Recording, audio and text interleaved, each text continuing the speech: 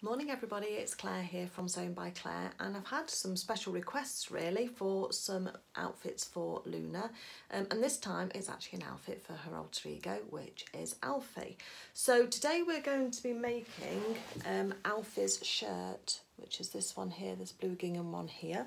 It's actually in book one. I did struggle to find it actually. I was looking through, and because it's not on the picture like the other characters and outfits are, couldn't find it, but I knew I'd made it, so I had to have a quick look. So I had a look on the Cool Crafting website, which is coolcrafting.co.uk, which is the shop owned by Sarah Peel, who's the author of the books and the designer, and found that Alfie is in book one, and he's actually on page 58 if you've got your book. So this is the shirt we're going to be making.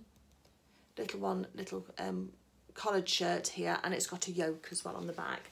So grab your supplies and we'll get started and we'll have a look and see what we can do. First of all, we're going to talk about fabrics. So I've got Luna here with me. She's in her lovely ballet outfit with her little lacy knickers on, not to show off her modesty. But I've got, so I've just got Luna here just to help me just to talk about scale again. And I know I did this when we were making the Daisy's twirling dress, and we talked about scale of fabrics against the characters, because a big print such as I've got on this dress here isn't always great on a smaller character because it needs to be in keeping with the size of the character. So what I've done here is I've got some selections of fabrics. Now these are all actually thrifted from or recycled from my husband's old work shirts. So there's a video on my channel, I'll put a link up here for you so you can have a look at that, and that tells you or shows you how you can cut down your shirts or old work shirts, even if you found one at a charity shop, in order to make fabric, really good quality fabric for your Luna shirt. Okay, so thrifted fabric is great for these types of characters because you often don't need that much, not like making a dress or a full-size shirt. And when you're actually doing the fabrics that you want to do, we need something that's going to layer well, because the Lunas need to have the trousers and the jacket and the waistcoat if you want to make those over the top. So a shirting fabric, if you're looking at new, shirting fabric is way more preferable to something than, say, quilting cotton, which would be too thick for this, because you've got lots of little seams to try and do on the hems for the sleeves and also for the bottom, and also getting the collar right. So I just think that if you try and use fabric that's already been used for a shirt, or that is a shirting, the other thing you can use obviously is a Liberty Lawn, so a lawn fabric, L-A-W-N, and that is just like a really fine cotton, really nice and thin, a little bit thinner than shirting fabric, but it's 100% really good quality cotton, and it holds a crease really nicely when you're trying to sew with it. So here we've got some different samples that I've got, and you'll get a lot of fabric out of a shirt. So just got some different ones here that I can just show you now. I'll show you this one, there's a couple here as well. So again, all of these have just come from shirts that my husband used to wear for work that he no longer needs or have worn out. You know, sometimes they get discoloured under the arms, don't they, sometimes? Cut that bit out, but you'll be surprised. I mean, this is a sleeve where I've cut out the placket, but look how much fabric's in there. I mean, I know it needs a good press, but that's lots of fabric to use. And actually this kind of scale is really nice on Luna as well, so those stripes would look quite nice. This one here I've got, and I pulled it out to show you, but see how different that stripe is on Luna now with the stripe. And also on a bigger stripe like this, you might feel like you need to pattern match, so why give yourself the headache if you don't have to? So that's what I would suggest with these. So have a look at what you can recycle, have a look in your charity shop on the thing. You want 100% cotton because that really does hold a crease really nicely if you can do, but just look inside at the label and it'll tell you in there exactly what it's made of. For me, I'm going to be making this pink one, and I know that's, I know boys can wear pink too, girls can wear pink, everybody can wear pink, but I want this to go with the dungarees that I've made before, so we're going to go with this pink gingham. The only thing that's going to be a bit of a drawback for you guys is knowing the right side and the wrong side. So I'll try and be really clear when I'm making it to let you know which way round we're working with, but hopefully this will all make sense as we pull it together. And I'll also show you a little tip as to how to remember which is your right side and which is your wrong side. So again, just some little tips that I can add to you that hopefully will make it a bit easier for you. So the next step then is to trace off your pattern out of the book. The pattern pieces will be in the back of the book. So use your tracing paper, that's not the right pattern I know, but just a page to show you. So trace your patterns off with the markings and what have you. If you look on the dungarees video that I've done previously, there's more on how to trace. You can use grease-proof paper, or you can buy speciality tracing paper. Whatever you've got that works for you is great. So get your pattern traced off, and then I'll talk to you about laying the fabric out, because we're working with stripes.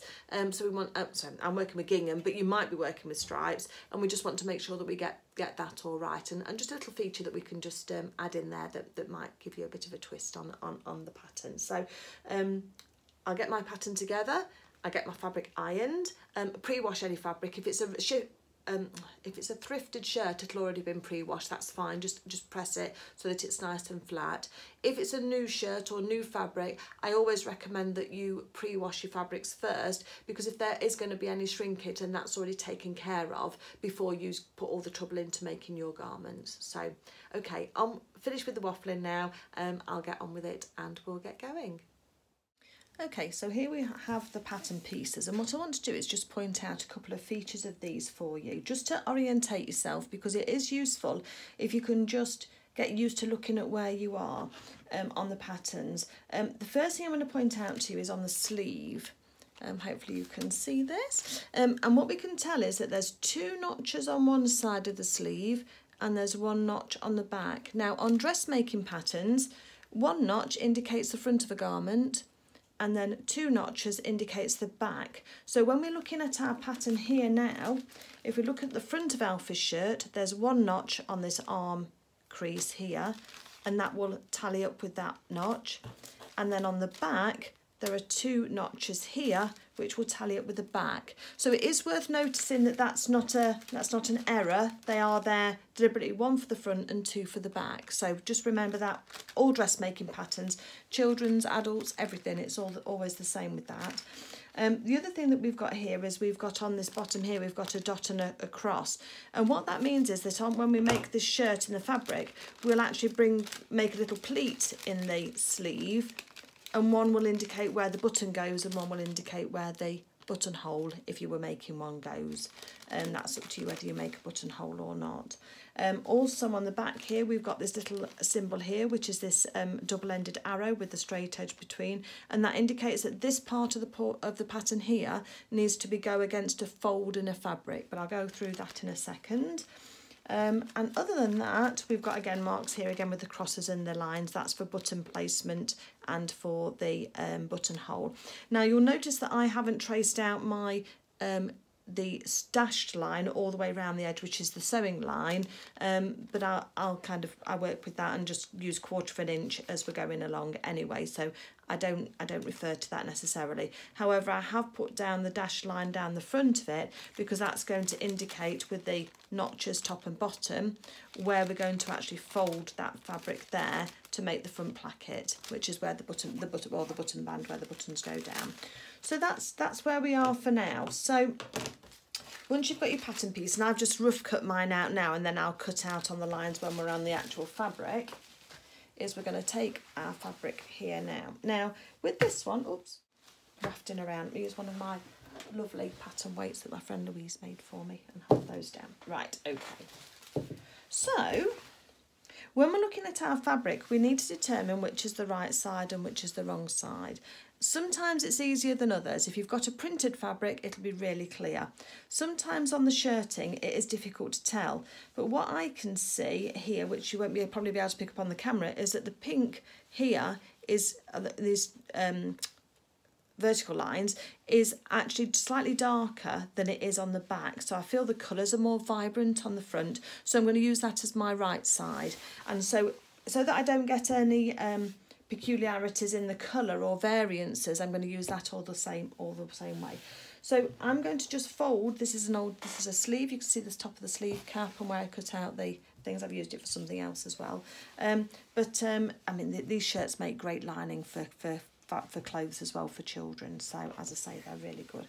Now when we're folding our fabric here, because we've got some lines going down and because we're working with stripes, we need to make sure that even if it looks odd and puts our edges wrong, we're folding down. So just choose one of your lines and just make sure that you fold it neatly and straight all the way down. That should line up your pattern. Just smooth your fabric out. Okay, so we can see here I've chosen that line there and I'm just going down through there.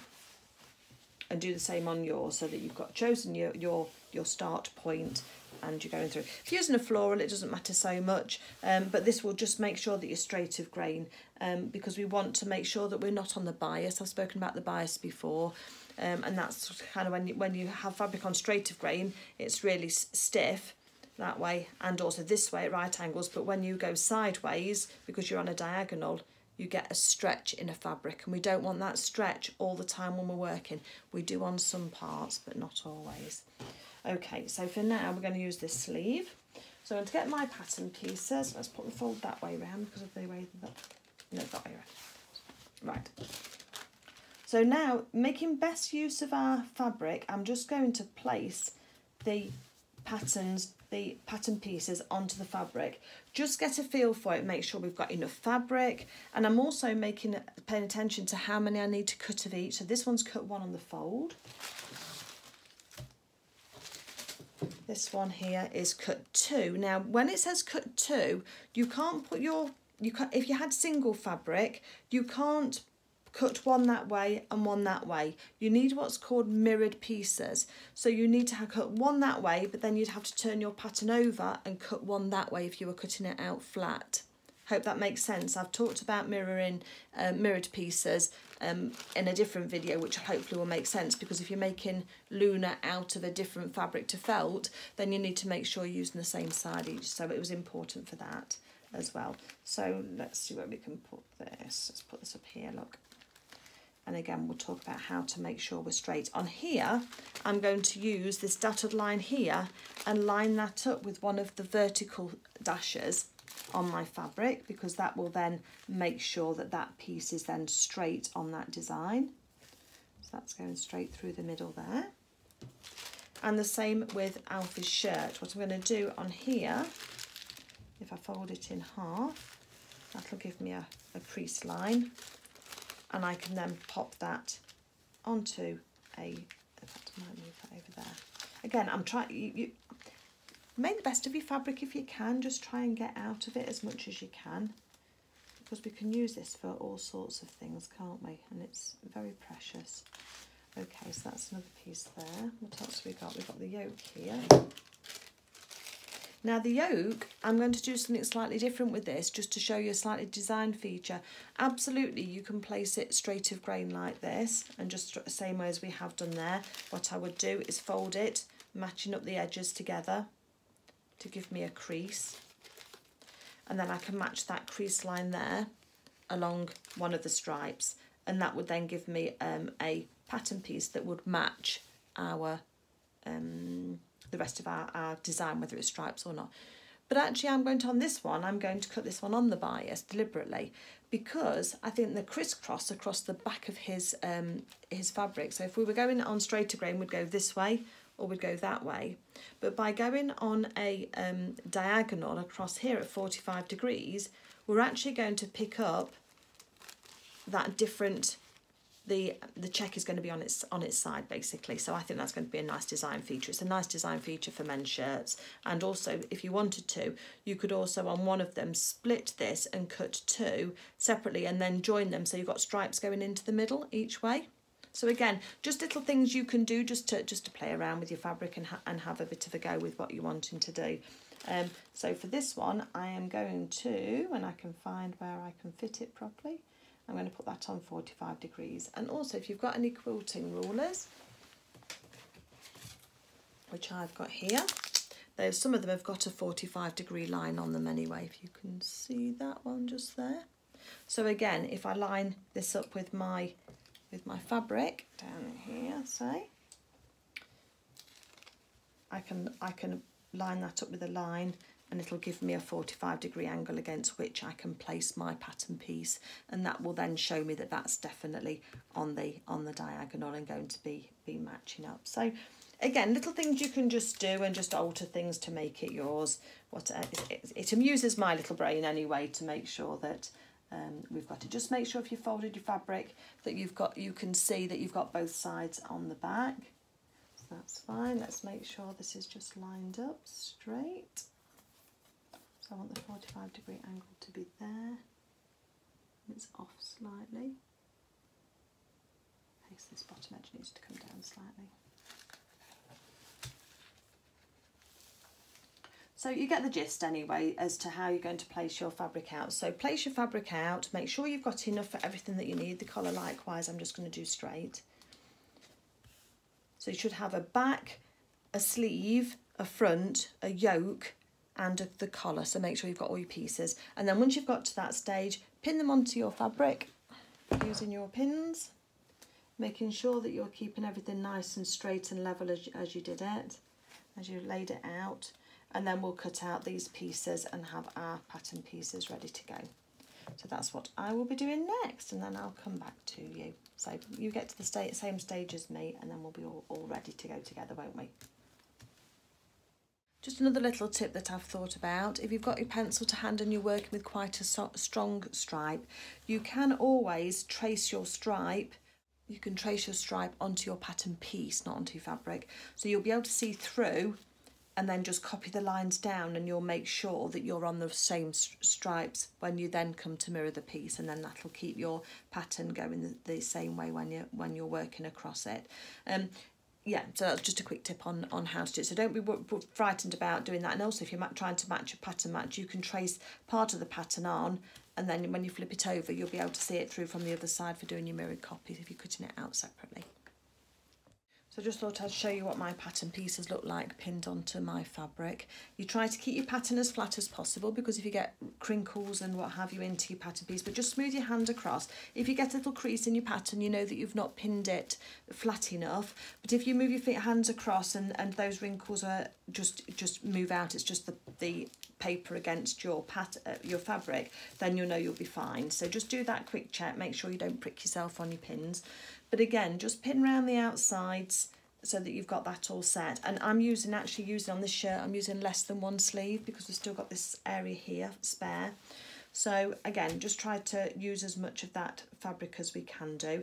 The other thing that I've done is I have made sure that my hemline on both my shirt front back and shirt front start and end on the same point on this check. Got a bit too high, sorry.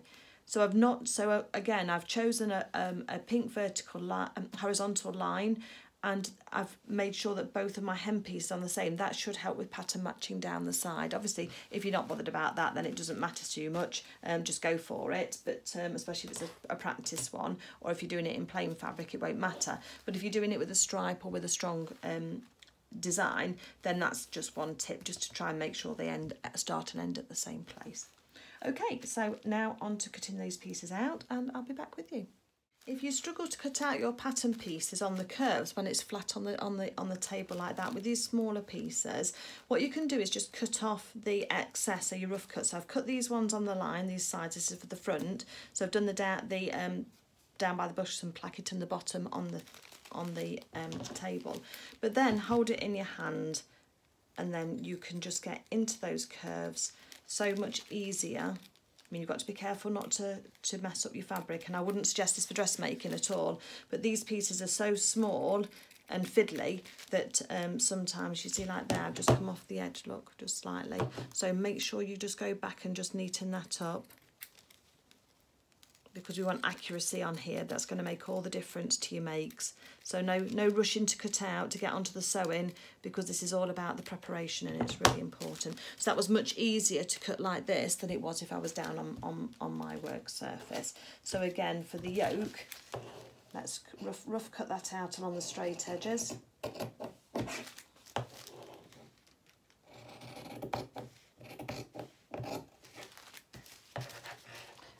get to a curve, I'm just going to just rough cut it out like this, and then when it's in my hand I can then follow the lines much easier.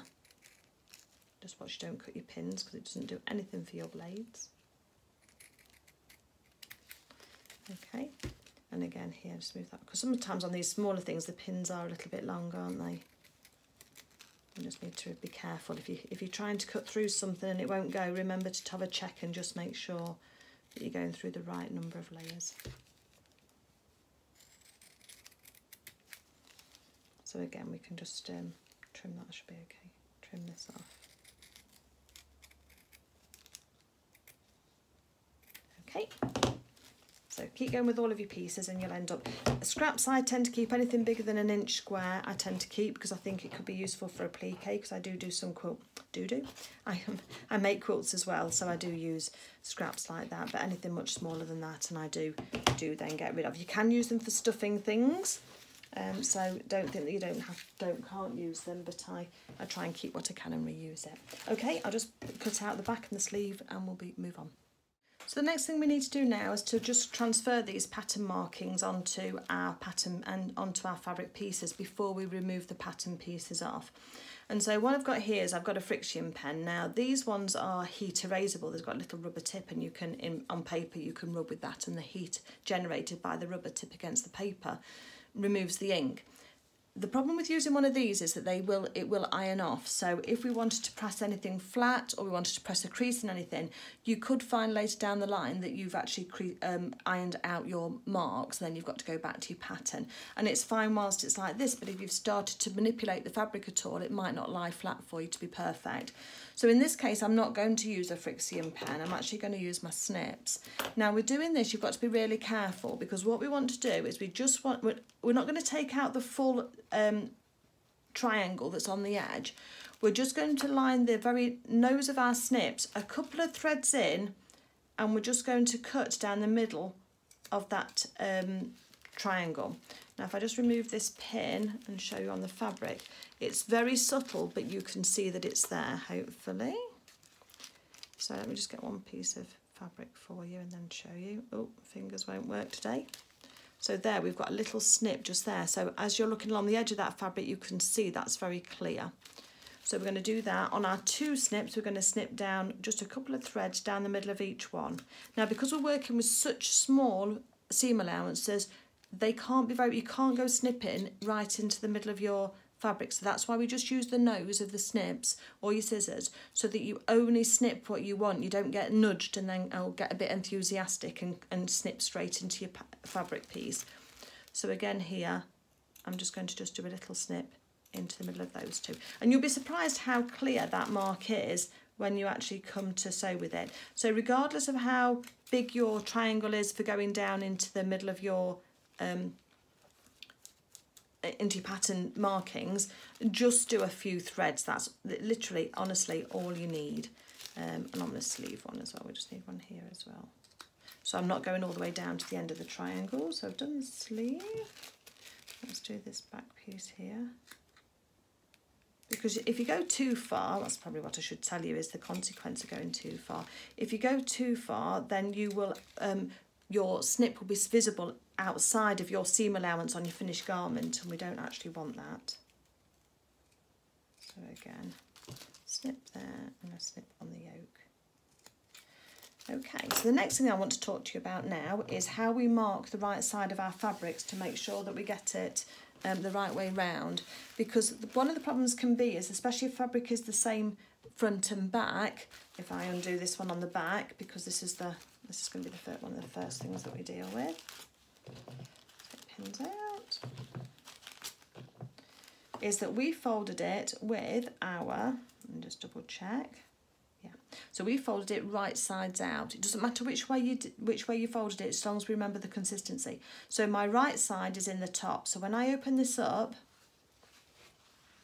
this side here is my right side. Now the trouble is that if I were to have another piece and it was exactly the same and I put it on the other side, how would I know which one was the right side and which was the wrong side?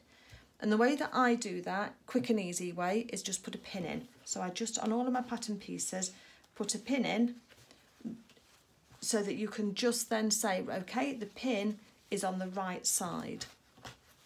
So we've done that with this one. So on here, so when we've got something small like Alfie's collar, we have to be careful when we undo this, because we know that the right side of the fabric is on the outside. So I'm going to take the top one off and place it on my work surface, and then I'm then going to turn the other one over and put that on my work surface too, so we've got both right sides up. And then what we're going to do with these is we're going to do a tailor's tack. So let me just get a needle and thread, and then we can then mark these up as being the right way round. Okay, so I've got a dark green thread here loaded up, so any contrast colour is fine. And then what I'm going to do is I'm going to just take my pattern piece anywhere along it, doesn't matter, and I'm just going to take a stitch through. I've not got any knot at the end of my fabric, of my thread, so I'm going to pull that through and just leave a tail like this. And then I'm going to go again and just do another stitch. Now you can put them at right angles, because that's what we do with tailor's tacks, and then the centre marks the dot or whatever we're marking.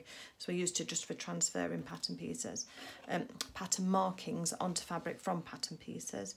So again, that's what we've done. So now I'm just going to snip off, leaving a tail, and then snip through the loop.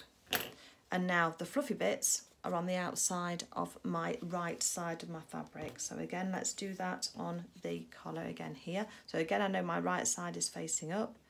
So I take a stitch, doesn't matter what size it is, whatever suits you, leave a tail, and then we're going to go at right angles again to that first stitch and pull it through and leave a loop, cut off the thread and needle and through the loop.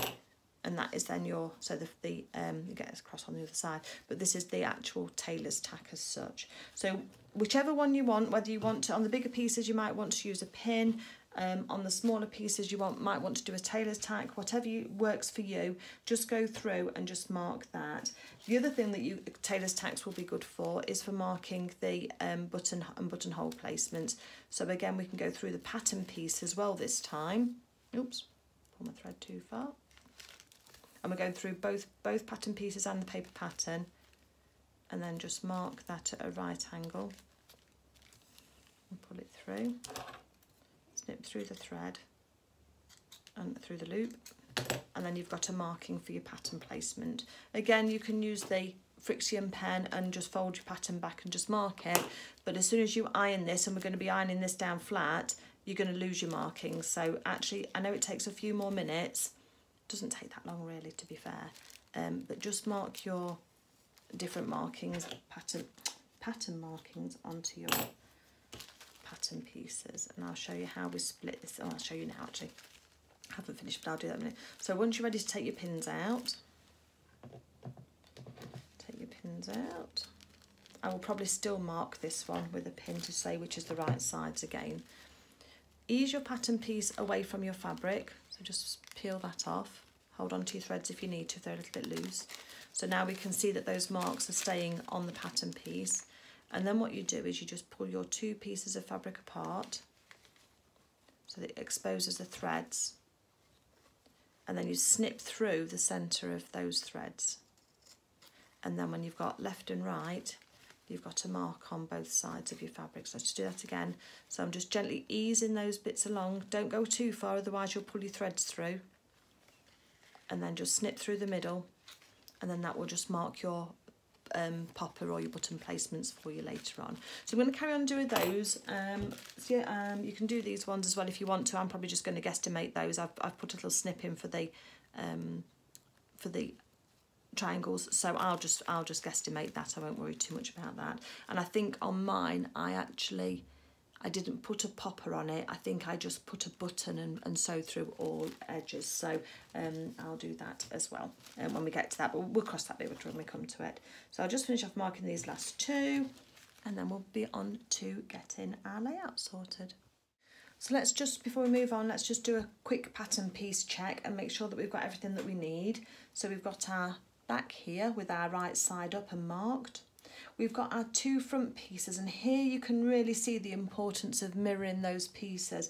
I've got both top sides up, so you can see we've got a left and a right. If I'd got it wrong, we'd have two lefts like that, or two rights, and that's where we know then that we've got it wrong, because we actually need one of each in order for them to meet down the middle. So just be aware of that. It's really noticeable on a pattern that isn't symmetrical, but if you've got a pattern like this one here, which is the collar, then these ones here are more difficult to differentiate whether you've got a left and a right or the right side up or not. So that's why we've got our tailored tack on this smaller piece, just to mark that. We've then got the 2 sleeves, and again we're going to have one with the right side with 2 notches on our little fabric there, if you can see. And then again, if we look at the same side on our other piece, we've only got 1 notch, so we know we've got a left and a right for our sleeve as well. And then we've got the 2 yoke pieces, and now you can see hopefully how this is going to look against the shirt now with the diagonal pattern against the straight pattern. So when that's joined together to make the yoke, it'll hopefully make quite a nice feature. Let's keep our fingers crossed. This is the theory. Okay, so the next thing that we're going to do now is we're going to have a look, and we're going to take our back piece and our yoke pieces, and we're going to start and join things together. So join me in a second and we'll get on with doing that. So I've just been having a look at the book, because I'll follow the directions that are in the book as well. I might do it in a slightly different order to the way that they've done it, but I'll be a good girl and follow the book today, especially for you guys if you're trying to follow that and make sure that's right. And what they talk about in the book here is that when you've got your front pattern piece, there was a little mark here, and it had the word snip next to it. So what I'm going to do now is, now I've got my pattern pieces here. I hadn't snipped it before because I thought it was going to be part of the process. I've snipped my 2 triangles, but I hadn't snipped that one. And actually what Sarah wants you to do is just to snip down into that, because that's going to be a fold by 1/4 inch. Okay, so that's quite a big little snip, quite a big snip there. So you're going to do that on that side, and then because we've got a mirror copy, we're going to turn our pattern piece over when we attach it onto the other one, onto the other piece, and we're going to mirror that snip again on that side there. Okay, so we've got that like that. So the next stage then that we're going to do now is we are going to press this little fold down like that, okay, and press it with our iron, and then we're going to fold into the first snip that we made, and if you've got a stripe you'll be able to follow it exactly down, so make sure it is straight. So we're going to fold that in, and then that's going to fold back over again, but this bit here will then be folded down. So what it's doing is it's neatening up that button edge. That's what it's trying to do for you, is trying to give you that neat edge to the placket, because the collar will then attach onto this bit that's left. But for now, we need to just create this button placket. So let's just go through that again. So we've used our pattern piece, we've snipped through the snip mark, which is separate to those 2 triangles that we snipped before. And then what we're going to do is we're going to fold the first one across, and we're going to press. So fold it across that first mark and press, and then we're going to fold the edge down in, so that it's all going to be enclosed, so that little to that snip mark down, and then we're going to fold it over on itself again, and it'll make a nice neat placket for our Alfie shirt. Let me do it and I'll come back to you, and hopefully this will make sense, because it's an extra step that might not seem important, but I think it's going to help that collar attach nicely at the end. Okay, I've thought of a way that's going to make this slightly easier. First of all, make your snip down, as we've said before. Then I want you to turn in and press the first, it's only very small, isn't it, 2/8 inch, isn't it, almost, to the first little notch that you've got on your pattern piece. It's to that one there. So we're just folding that edge in just to hide that raw edge when we make our shirt. Then what I want you to do, so go and press that, is then on this one I want you to fold it back on itself so that this first notch meets that snip mark, because we're going to put just a few stitches across there which will just hold it still for us, and then we'll turn it out and then we'll fold it down, and I think that will make everything stay in place easier for you. So let's just show you again on here. So I've folded across here this first edge, and that's folded in towards the wrong side.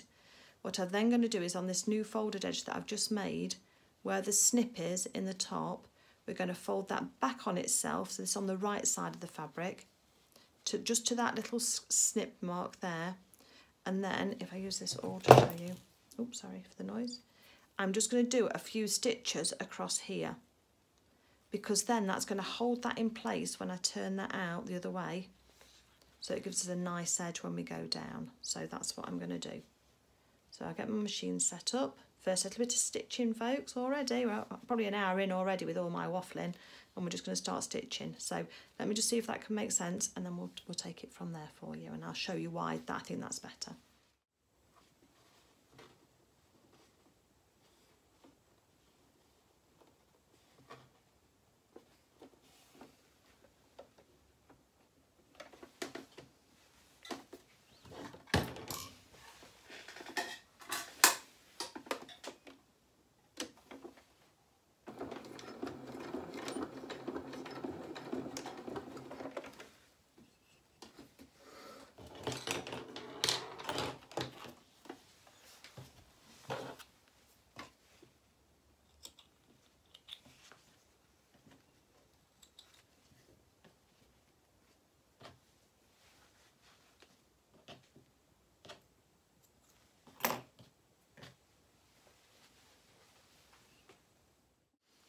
So once we've turned this through the other side on the corner here, we've got a nice neat edge then. It's not trying to move when we're trying to work with it. So all I'll do now is press that down again, so just that flattens it. We've got a little bit of a raw edge here, but we're going to deal with that when we talk about doing the neck edge, so don't worry about that at the moment.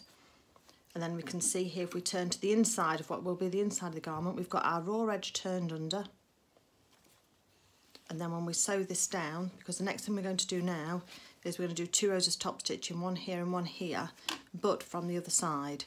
So we need to work out where this line is here, and I'm going to just sew just to the right of this pink line here, and that's going to be my marker, if you like, and do that all the way down. And then I'm just going to sew just off the edge, not off the edge, just about 1/8 of an inch in, so probably the edge of that pink line there to go down. So stripes can be helpful to keep you straight. Take your time. If you've got a speed control on your machine, turn it right down. Top stitching is always done really slowly in order to get the best response and best result, and that's what we'll do. So now that we've got this down, I'm just going to give it a quick press again just to make sure everything holds down. If you want to, you can put some pins in. I'd go that way if I were you, at right angles to where you're going to be sewing. So you can get quite close up before you take your pin out. And that will then just make sure. So we just want to make sure that when we're doing both lines of our top stitching, that we are going through this little edge here that's just folded under, because we want that to be kept down. Okay, I hope that all makes sense. I'm sure you'll tell me in the comments if it doesn't. And that's fine, and I'll try and explain it a different way if I need to for anybody who hasn't quite got it, but that should hopefully help. Okay, let me do my top stitching and then we'll have a look at it next. So I've just stitched this down here. I've got one row there and one row there. Hopefully you can see that on the camera, that one row there, one row there. And that's just formed the placket. On the back, this little bit has come out a little bit for me. I'm not going to worry too much about that. Obviously, if you're not happy, you can unpick and do it again. But for me, as long as the top looks okay in terms of this shirt, then I'm quite happy. But that bit there stayed perfectly in place for me with adding those little stitches. So that's definitely something I would recommend. So let's start and work on the other side, shall we? So when we're doing 2 pieces like this, these are the 2 fronts for the shirt. We always have to make sure we're working with mirrored copies. So you want one left and one right. Just make sure that you're not folding this one the same way that you folded that one, because if you do that, you'll end up with 2 the same side and you won't have your mirror copy, because you want one to go one way and one to go the other. So here, we're going to again go to this first notch first, and we're going to fold in that small edge and press it. Then when that's pressed, we're then going to fold it back towards the right side to meet the snip that we did, the big snip. And we're going to just hold that still, and then we're just going to sew from the edge of the snip across to the edge of the work, turn it out, and then press it. So that's what we're going to do. If you've already got this bit, fast forward it. I'm just trying to reiterate and give a refresher to those people who perhaps take a little bit longer to grasp things. And it doesn't matter. Some things you'll grasp easily, some things you won't. But it's just, I'm just sort of adding a step in, which I think is making a difference. Hopefully you'll agree. So on this one, I'm just going to fold that one through to the back and then take it through. Okay, so there's my little stitches holding that flap down. So now we're going to just take off this corner here to reduce the bulk in the corner, and then we're just going to fold that through to the right side and just use a pin. Oh, I've got this little awl that I can just use just to poke. Don't be too enthusiastic, you will poke a hole in your fabric. And there we've got a perfect point there for holding that together. That sits nice and flat too. So now what we're going to do now is going to press this down in line with the last notch that we made to make that nice and flat. And then we'll go to the right side and we'll top stitch here and here. Oh, that's gone down slightly. Make sure you've got it absolutely where you want it to be so it's nice and flat. Okay. So now we have our left and our right shirt fronts, and because we know now which side we're working on, we can take those pins out that were marking the right side for us. Don't need those anymore. And we've got our two front shirts bits done. So let's move on to the next section. Let's see what else Sarah tells us to do next. So now we're going to work on the back of the shirt. So let's just pop these pieces out of the way for the time being so we don't lose anything.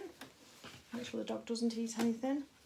And working with the back of the shirt, we've got the central little notch here, and then we've got our two little bits on the side, and those two little bits on the side are pulled into the centre part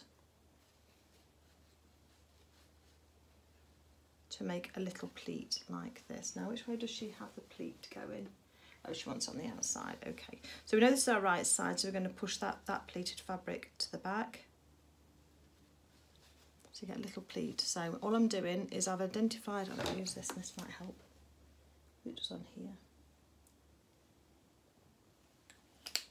So there I've got my two little marks, which I know I'm not permanent because I've got my little snips in the top here anyway. And what I'm just going to do is I'm just going to fold that through to the centre. So that's my fold line, and then fold it through to the back there. And you can just put a little pin in if you'd like, just to hold it steady while you're working with it. And again, because we're going to know what the front is, we can use this pin here, take this out. And then again, we're just going to fold that pleat there till it touches the other one. And this is going to give us our, make sure they don't overlap like mine just were. So this is what we're going to do. So we're just forming this pleat that you see down the back of men's shirts sometimes. And that's what it looks like from the front. So we've got the folded edges inside, and that's in line with the little notches on the edges. And then, so you've got this box pleat. That's what we've created, a box pleat on the outside. And what Sarah suggests you do now, what I'm going to suggest you do, is just do it, yes she does, a couple of stitches just to hold that in place. So if you do it just quite high up, because you just want to hold it in place, then that would be good. But I'm also going to do another row of stitches just down here as well, because that'll hold that box pleat straight for when we're actually sewing our yoke on. So it's just like, if you like, belt and braces. So again, let me just do a couple of stitches, put your needle down into your work, a few stitches. Now that the presser foot's holding it, I can take that pin out. As you get close, don't sew over your pins, it's not good practice to sew over your pins. Needle out, and I'll show you the first line first. So we've got a little row of stitches just across here now, and now what I'm going to do is hold in those pleats in straight. We can follow the lines of our stripes down, can't we? Just down here, I'm just going to increase my stitch length, take it easier to get out to 4. It's just a tapping stitch. You can do that by hand if you want to. I'm just going to take that out, and it'll just hold it still for you. For what it's a good idea with any pleats, if ever you're making anything with pleats, is just so you can see how that's just staying absolutely perfectly straight. And then after we've sewn the yoke on, we're going to take these stitches out, and it'll be absolutely straight. So then let's get on to the yoke bit then, shall we now? So let's get our 2 bits of yoke. Let's do it this way first. You'll be able to see it better against the dark green of my cutting mat, won't you? Move things out the way. Tidy up, Claire. Right, let's find the other piece of yoke. Here we go. So we've got our 2 pieces of yoke here, both with right sides up. Now, what we want to do is we want to sandwich a piece of yoke. Oh, wrong side, Claire. Piece of yoke on the front and the back of here. So the first one we're going to do now is we're going to take one piece of yoke and we're going to put it right side against right side with the long edges together. So let's take that pin out now because we know we're on the right side, and we're going to match up the centre notch with the centre notch in the middle of the back of the shirt and put a pin in it. Okay, and then we're then going to go to the edges here and line that up. You might find it slightly proud, but that's just because it's taken account of the seam allowance, so don't worry about it. Okay, well, it might be slightly inaccurate cutting, it can happen, so but just do those edges together to make sure, just make sure it's not shorter than the back piece, because if it is, you'll have a problem. Then what we're going to do is we're going to take the right side of the other yoke piece and put that face down. So I'm just turned it upside down, and now I've got the right side facing up, and then I'm going to lay my shirt and take the pin out now. I know that's the right side facing up. Take my shirt and put it on the back here. So now I've got the right side facing the wrong side. I know it's going to be complicated, but when we fold it out, we want the right sides out. Let me go through that again. So we've already pinned on the right side to the right side of the first yoke piece. We've put the right side up but upside down on our work surface, and now we're just going to place this over the top. We're going to match our centre notch and pin. I'm off centre slightly, and put that pin through all 3 pieces of fabric. And then we're going to match up this edge here, and we're going to do the same. And then this edge up here. So you've got 3 layers of fabric we're going to be sewing through. Just make sure all you can see all your raw edges together and they're all lining up perfectly. That's what's going to make it go through. This shirting's quite thick for pins actually. I should have used my other pins. Right, okay. And now we're going to sew with a 1/4 inch seam allowance across here. Okay, so let's do that next. So I'm just going to take my stitch down again because I'd increased it for doing my for doing the tacking stitches. So let's just do a couple of stitches. Put our needle down into our work to anchor it, because now we can move it if we need to. Take this first pin out because now that work's anchored, and then I'm following this edge on my presser foot for my seam allowance. So just keep going along. When you get close, stop, your needle's in your work. That means that when you pull your pin out from underneath the presser foot, you're not going to dislodge your work. It's not going to, you're not going to get a jolt in your stitching. Can't see so. Okay, that's better, isn't it? Right, so let's sew down here again. We're getting close to the pin. Take our pin out, and then we're going to reverse at the start and stop. Needle up and slip our threads. Okay, so what we've got now is, if you look, we've got two yoke pieces and the back sandwiched in between. That's how this looks. So when you fold it up as well, you've got a right side facing out and a right side facing out. That's what we want. So now what we're going to do is just going to press this. So press it flat like that first, and then each piece in turn press the seam allowance up towards the neck of the yoke. This is where the neck's going to go for our Luna character. And then we're going to then, when we've done that one, we're going to then fold the other one up. Make sure that they're absolutely up and that they match each other, the seam allowances. You need those seam allowances and what have you. Just give it a little pull if you need to hold on to it, and just give it a little pull, and that will just make sure that's all straight. And here you can see the diagonal that I did on the back of the shirt as well. Look how that looks. So let me just go and press this and I'll be back to you. So once it's all pressed, this is what we've got. We've got our box pleat here, and we can see that that's not gone skewy because we had our tacking threads in. And on the inside as well, we can see that there's the gap where the pleat was, and these bits here just all match up. So now what she wants you to do is she wants you to now top stitch close to the edge. So you're going to top stitch along here now just to hold all of this together. So that seam allowance is pointing up, look, in the middle of those 2 yoke pieces. And we're just going to top stitch that down. So I changed my stitch to number 2 to move my needle across to make it nice and neat. Top stitching, so keep your speed down.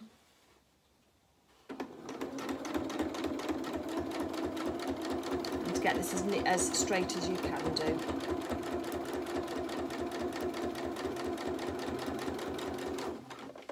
I haven't started and stopped or reverse sewn at the start and beginning because we're going to sew our sleeves on later, and that will then take care of that.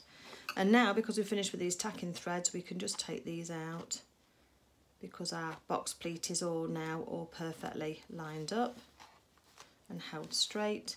And if you put a little bit of water on that, a little bit of ironing, it'll lose those prick marks. Okay, so now I'm going to do something slightly different than Sarah does for this next section. We're going to do the burrito method of attaching the fronts. So I want you to identify which is your, and you might have heard of the burrito method, you might not. The way Sarah is suggesting to do it in the book is that you take your pattern piece, just lay it down so that it's right sides together. Let me just put this moving machine back. Oops. So let's have the right side facing up of our shirt. And again, it's just important to orientate ourselves because it can get confusing. We know the right side of our shirt is this one. So let's just put it on top of here just for now, so we can just line up those shoulders to make sure we understand which bit is going why. This also does make sure we've got the left and the right fronts. So once we've got this here, we've got the box pleat pointing upwards, as you can see, and we've got our yoke that we've top stitched. So what we're going to do now is let's just work with one at a time. Let's take this first one, and I'm just going to fold it back on itself. That makes you, that confirms to you which way round this should be. And what I want you to do is then just put a couple of pins in the top just here of your yoke. So we're just attaching at the shoulder, the front to the front of the yoke. Make sure those line up properly. Oh, got threads, don't want threads. Right. Now, this is going to be the bit, now you could just sew along there, fold it backwards, press, and then you could then fold this edge in and top stitch it. But the way that you do it on adult shirts is you use something called the burrito method. And what you do is you fold up, you roll up the back of the shirt really tightly. So as tight as you can, make it into a real roll. Right up onto the yoke. Then what I want you to do is reach behind and the other side of the yoke that you've not pinned, pull that round. You're going to have to sew and fold up your front as well.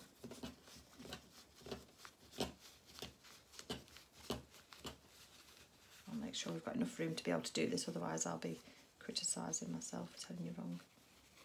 Okay, and then what we're going to do, see these two are rolled in, and then what you have to do is you then match up that raw edge with that raw edge, because that's the yoke. And making sure that you're keeping the rest of the shirt out of the way, just put your pin back in again to hold that together. And when you unroll this, what it does is it means that you've got no raw edges at all, and you don't have to do any hand sewing. Now, there's nothing against hand sewing. I like hand sewing in actual fact, but when you're doing this on an adult shirt, it's worthwhile knowing how to do this. So we've got our rolls of fabric, our back and our front is rolled up, and now what I'm going to do is just going to sew across here at the same seam allowance I used before. Okay, so a couple of stitches and back, needling my work, take my pin out, now I've anchored it, a few stitches forward, take the pin out, and then a couple of stitches just to hold that in place, because we are going to pull this through. So let's take our threads off. I know it looks really weird to do it like this, and I'll show you how to do the one in a minute, but that's what we do. What we can then do is, if we just from the neck edge just pull this in, both that side in, the rolls, both of them, it turns the yoke back out on itself.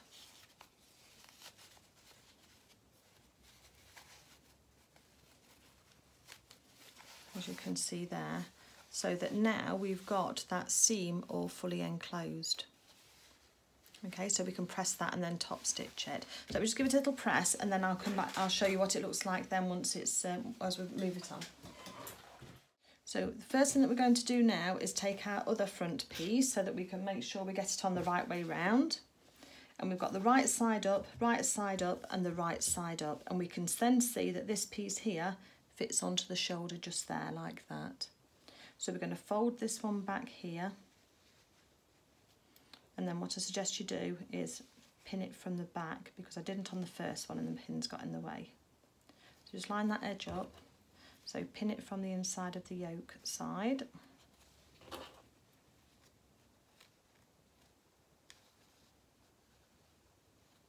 Okay, like that. And just lay it back out again. Because what we're going to do now is we're going to fold up the back, roll up the back as tightly as we can again, remember, nice and tight. Don't want it to get in the way of what we're sewing. And we're also going to fold our front up as well. Oops, fingers.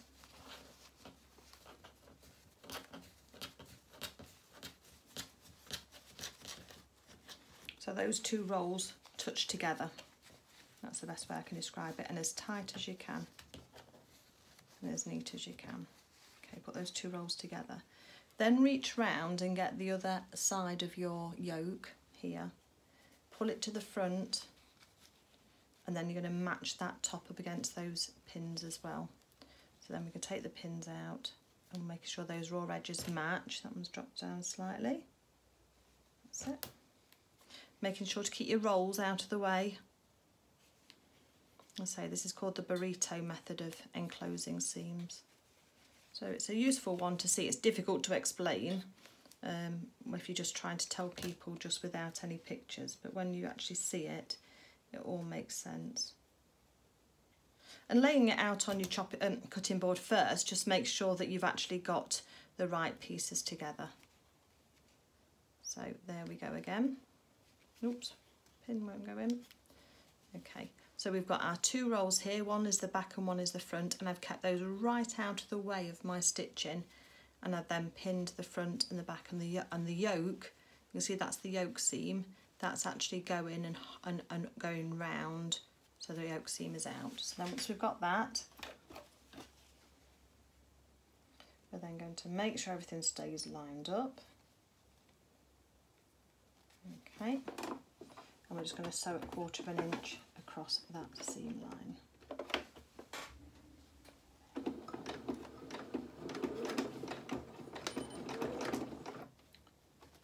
Pin out onto the needle and work.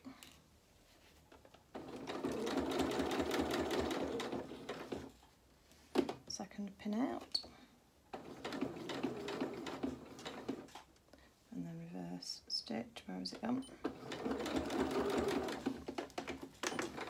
And then we'll cut our threads.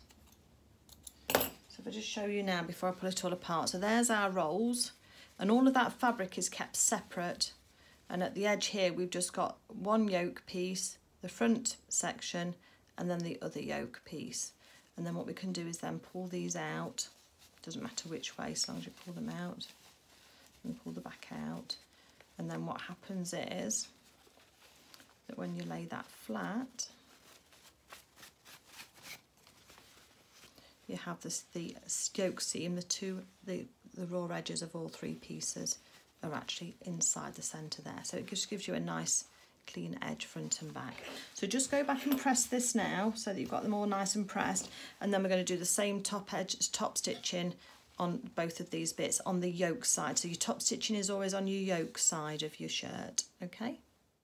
And then if we just place this down on our chopping board, our cutting board, then you can actually, a cutting mat, you can see then that we've got neatly edged top stitch. We've got our lovely pleat, the front plackets that's going to go down here where our buttons and buttonholes, or in actual fact I use poppers, not poppers, you could use poppers, I use press studs to hold that down, and there we go. So that's where we are to at the moment. The next thing that Sarah would have you do after that is she wants you to sew the sleeve hem. So let's just get our sleeves together. Let's put that to one side. It's coming together nicely.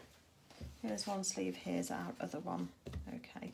Now, on a normal garment, I wouldn't necessarily, I'd say to press the sleeve hems at this stage, but I wouldn't say to sew them, because I think you'll get a nicer finish once you've sewn this inside seam here. The problem is that this is so fiddly to try and do, I might try and do one way and one the other way, but it's so fiddly. You're going to have to get your machine right in there, and so it might be possible. And then we do make the pleat after we've finished the hem anyway, so maybe that does give us some room. I'm going to try it my neat way and see how it goes. So what I want you to do at this moment in time, she wants you to turn up 1/2 centimetre and then another 1/2 centimetre, which is just 1/4 inch. What we're going to do is turn this, do a double hem, so turn it over, press, and turn it over and press, so we've got a narrow hem on the bottom of our shirt sleeves. So if you want to do it the same way Sarah's doing in the book, now you've got this folded here and pressed, just go pop that down, put a pin in it if you need to, just to hold it in place, and then just top stitch that from the start to the end on your machine, and you can do that on both ones. If you want to try my fiddly way, and I might come back later and say don't do it my way, do it Sarah's way, but I'm going to try and we'll see, and you'll understand what I'm saying then. But if it's for mine, just fold it for now, because we want the crease marks but we don't want to sew it down. Okay, so the next thing that we're going to do then is take the body of our shirt, and again remember on the front we've got 1 notch as we said, and on the back we've got 2. And what we're going to do now is, by putting our shirt right side up, I keep getting threads, right side up, so we know I've got our pin, so we know we're right sides up. We're making sure that we've got 1 notch to the front and 2 notches to the back. If you try and offer it up and you've got one notch on your front and 2 notches on your sleeve piece, you know that's the sleeve for the other side. So that's going to twist round and come on to the other side. So it will fit. And we know now that we've pressed our hem up and maybe you've stitched it. So again, we can take this pin out because we know what is the right side and the wrong side. So what I would do now is put the snips together, the snip marks together, and put a pin in. And then go to the back and match up your 2 snips for the back of your shirt and put those 2 together and put a pin in. Then let's match the underarm seams. This is the edge of the sleeves. Let's match that and put a pin in there.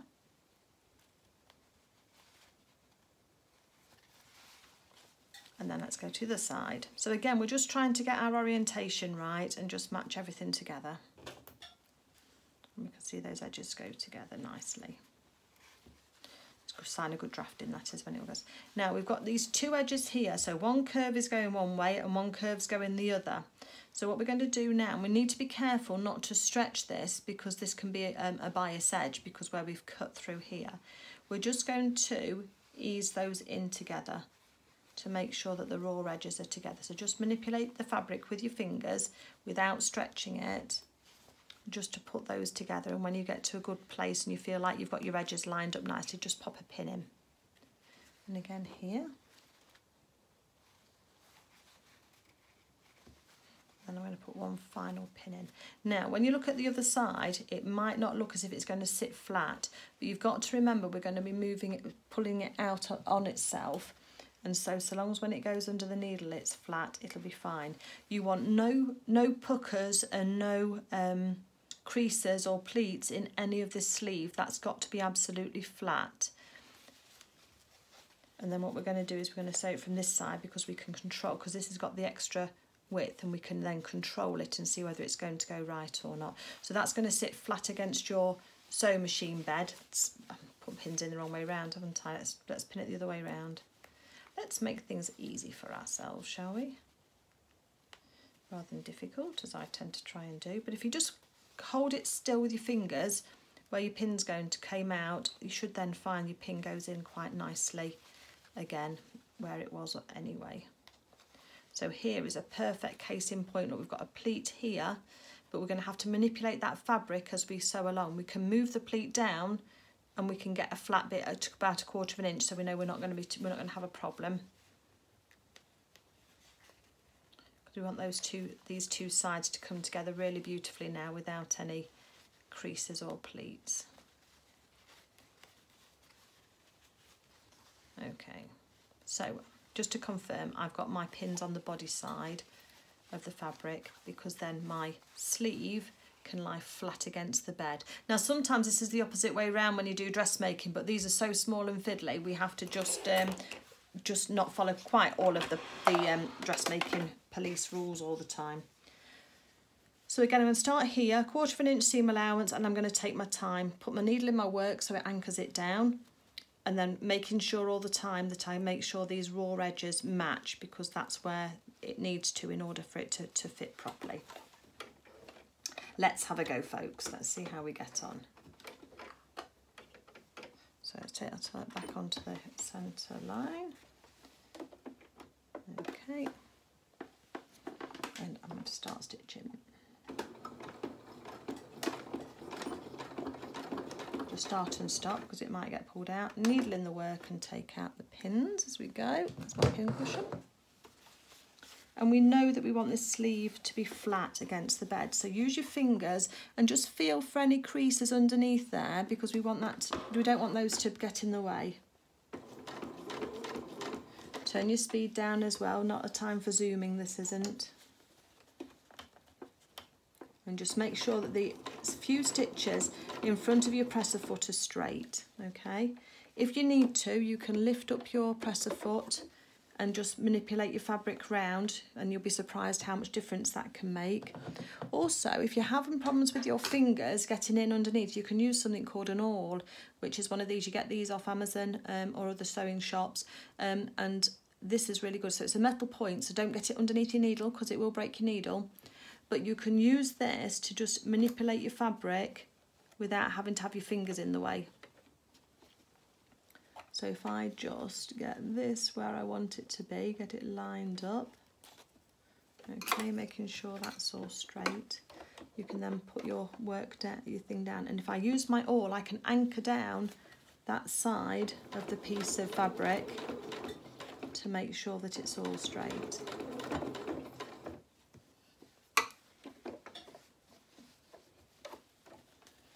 Take this pin out here. So look how slow I'm going, and I've done this a few times, and I've done it on dressmaking and whatever. So don't think you need to be zooming, because you don't.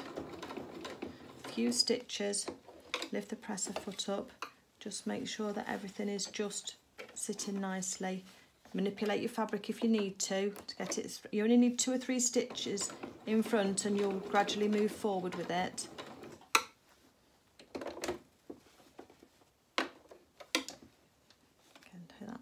Out. So hopefully this is helpful to see me sewing this in real time. Let's just hope when we get to the side I haven't got any puckers in it. Otherwise I'm going to be embarrassed if I'm trying to show you how to do it. But then it just shows that we're all not perfect all the time, doesn't it? So again, let's make sure that fabric is straight and is as close to the edge as we can.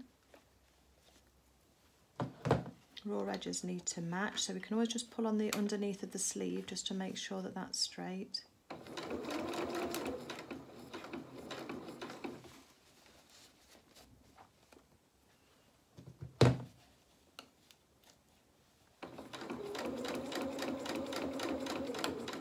And if I do get any puckers, at least I can show you what to do if you do then, can't I? If you get the same when you're doing yours. So follow the curve, a few stitches to start and stop again, needle up, and let's have a little look. I might have one little pucker, or it might have just escaped.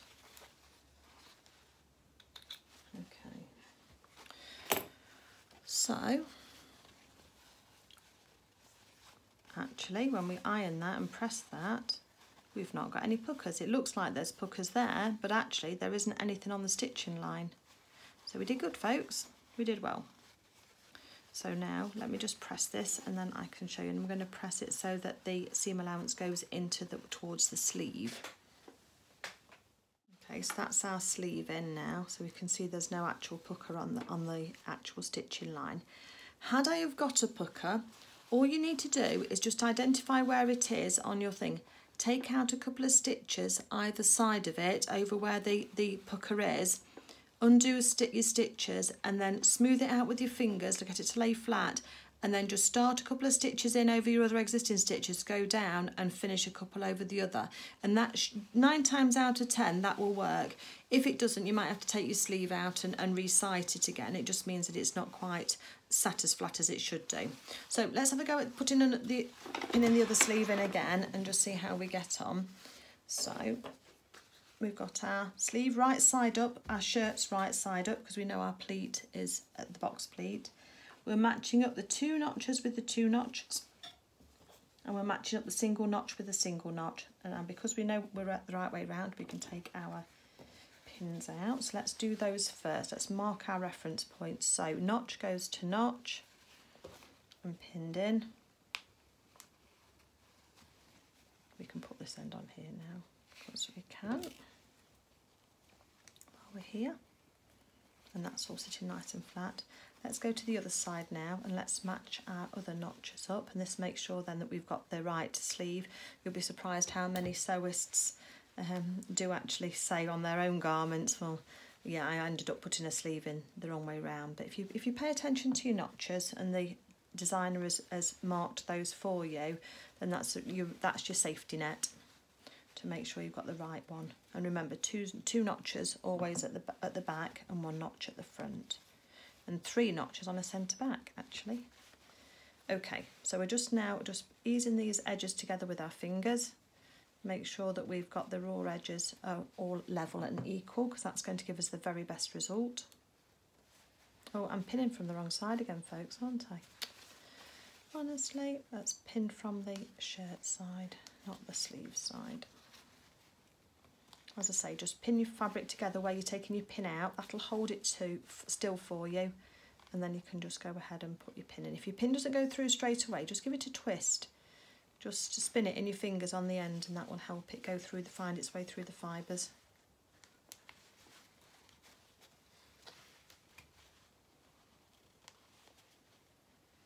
Okay, I'm getting there.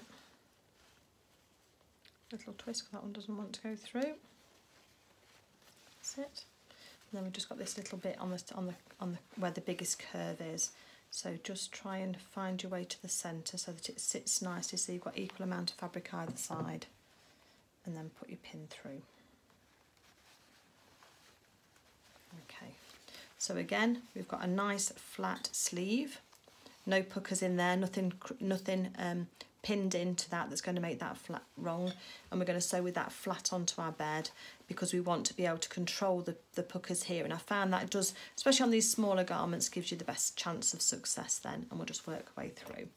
So again, let's have a go. If you've already got this and you know what you're doing, just go on to the next stage, just fast forward, I won't be offended, I promise. Okay, so here we've got our shirt. We've got our sleeve flat down to the sleeve bed, to our bed of our sewing machine. I'm just going to start a couple of stitches in, a couple of stitches back, and then I'm going to put my needle down into the work. Hand crank it if you haven't got a needle up down button. Take your pin out so we don't sew over our pins.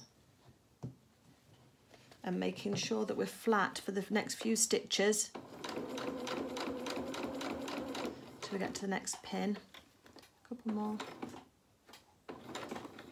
Okay, and take our pin out. So you try and take the pins out at the last minute, but you don't want to get it so last minute that you don't think. Just make sure you're flat underneath. So just lift your fabric up and just make sure. And if you need to, just use your awl to keep your edges together and just keep things nice and flat. So we're just following that curved edge, and I'm matching mine up with the edge of my on my presser foot here. So we're coming to the tight curve bit here. So let's just do a couple of stitches because we know that's going to sit nicely, because the other one has done, so this one should do too. Just lift your presser foot. It just releases the stress on the fabric and just enables it just to push, just to flatten out for you.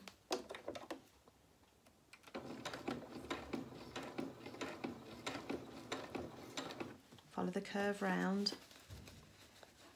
Where's that other pin gone? I know it's there somewhere. There it is. So again, needle up, and it just helps that fabric just sit nice and flat. because we've got our needle in our work, it does mean that we can then just play around to make sure that things are going to line up. Pull on the sleeve slightly if you need to, just to get it right.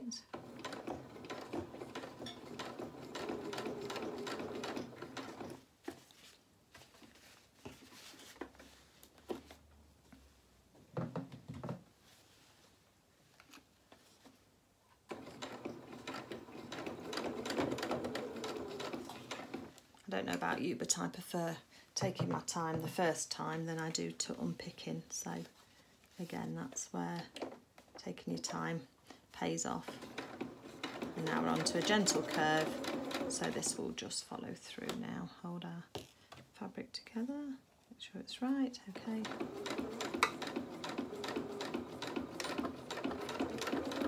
A couple of stitches just to hold that in place, right.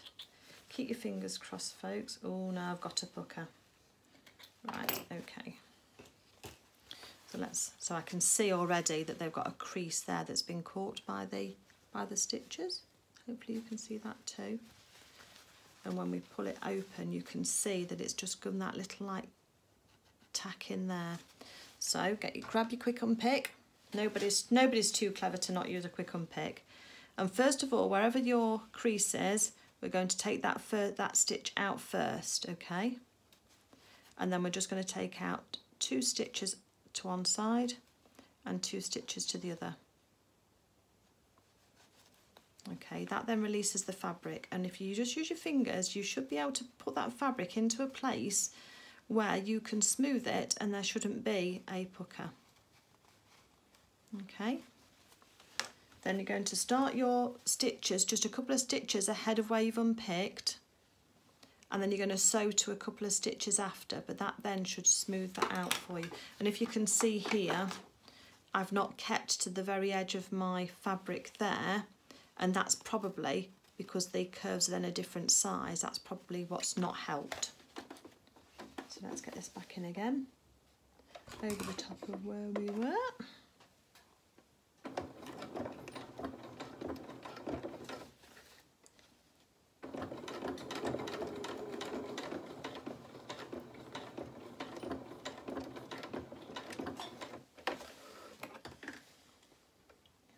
See how we got on with that, because it's always good to know how to get ourselves out of things, isn't it? So there's no pucker on that side and there's no pucker on this side, so look, that's come out straight, and that one there's just going to iron out once that's there.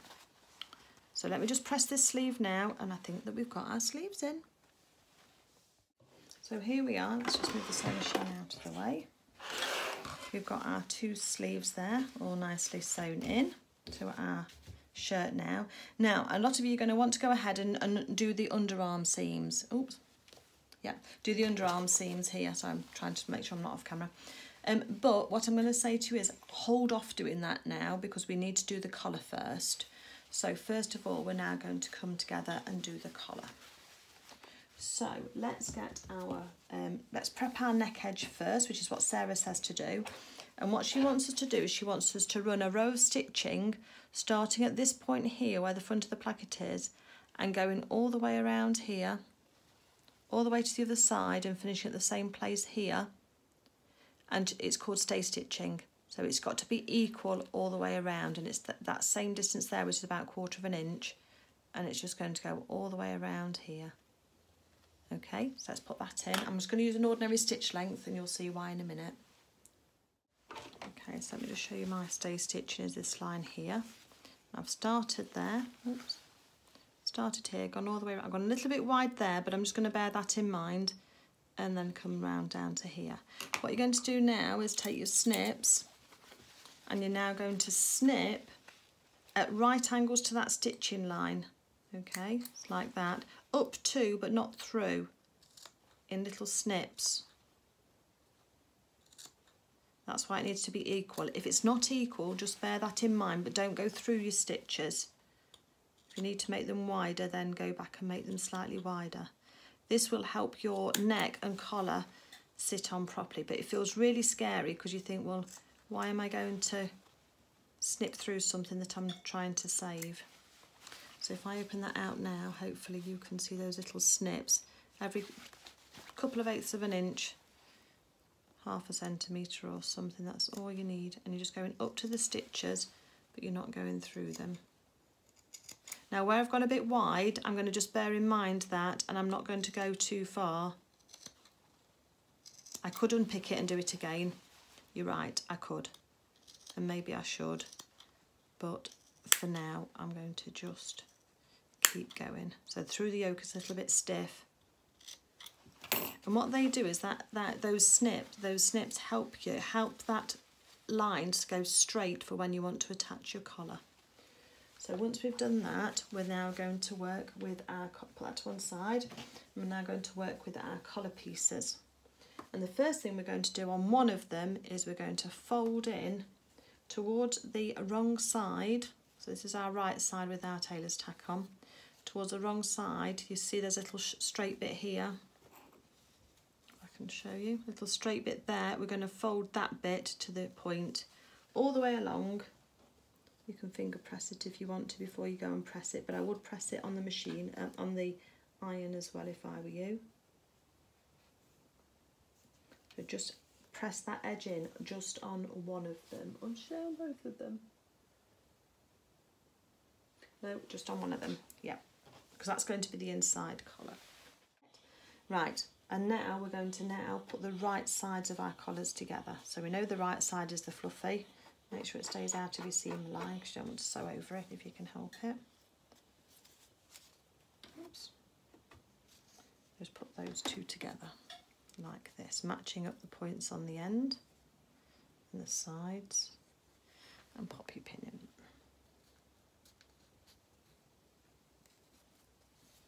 I just tend to match both sides up first, almost both points, because that's the important match point, isn't it?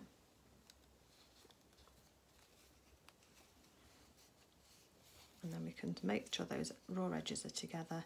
We can now take out our tailor's tacks just by pulling on the threads, because we know where we are now. We've got our right sides together and the pins are in to hold it.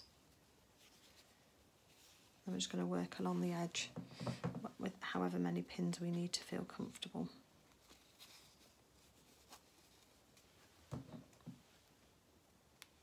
So whatever you need to put in, you do that. And now we're going to sew the bit that we folded back. We are going to sew that down. So we're going to start at this point here, just here, 1/4 inch in, and we're going to sew along to here. We're going to keep our needle in our work. I'm going to do one stitch diagonally across that line because I found that works better when you're turning things out. So I'm going to start here, start and stop, 1/4 inch here. When I'm going to leave my needle in the work, I'm going to go across the corner 45 degrees, one stitch, leave my needle in the work, lift my presser foot, and then carry on down here. I'm going to do the same on the other side as well. So let's just do that. And again, I've pinned from the wrong side that I want to work from. So make sure you pin from the side where the edge is turned up. You probably can manipulate the pins out, but it just makes it easier if we just take 2 seconds just to turn them around the other way. Right, okay. So folded edge for the edge is in. And I'm going to sew over that first.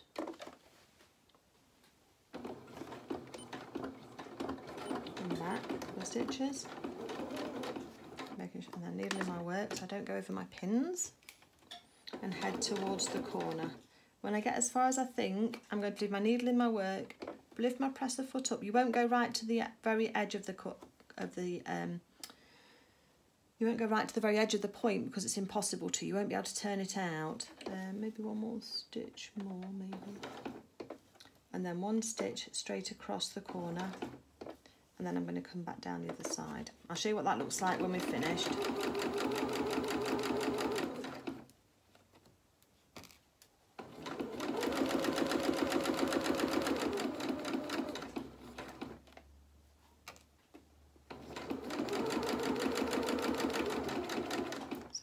Pin out because it's starting to distort where my stitching is. Into the corner, stop. I'm going to take one stitch across the corner and then I'm going to come down on that diagonal line and then reverse at the end. Let me show you what that looks like. And again, you might have your own way of doing this, that's absolutely fine. Or you might have seen somebody else who's got a way of doing it, and that's absolutely fine too. So let me just show you here. So I've sewn this flap down, yeah, that's stitched down and caught, sewn along here, then I've done one stitch across the edge, down to the other side, and then again here, one stitch diagonally across the edge, and then down to the other side here. What we're going to do now is we're going to snip. Now you're going to try and take off the bulk. It's not quite a straight line, but if I just draw that line on, that's what I'm going to snip off, okay? You need that for reference to show where you're going to go, but we want to get rid of some of this bulk, so I'm going to take that off. Not right up to the stitches, you want a couple of millimetres away from your stitches, and you've got to be careful that you don't pull your threads through when you're turning this out. Okay, so it's going to look like that, and before I do any turning out, I'm just going to press this.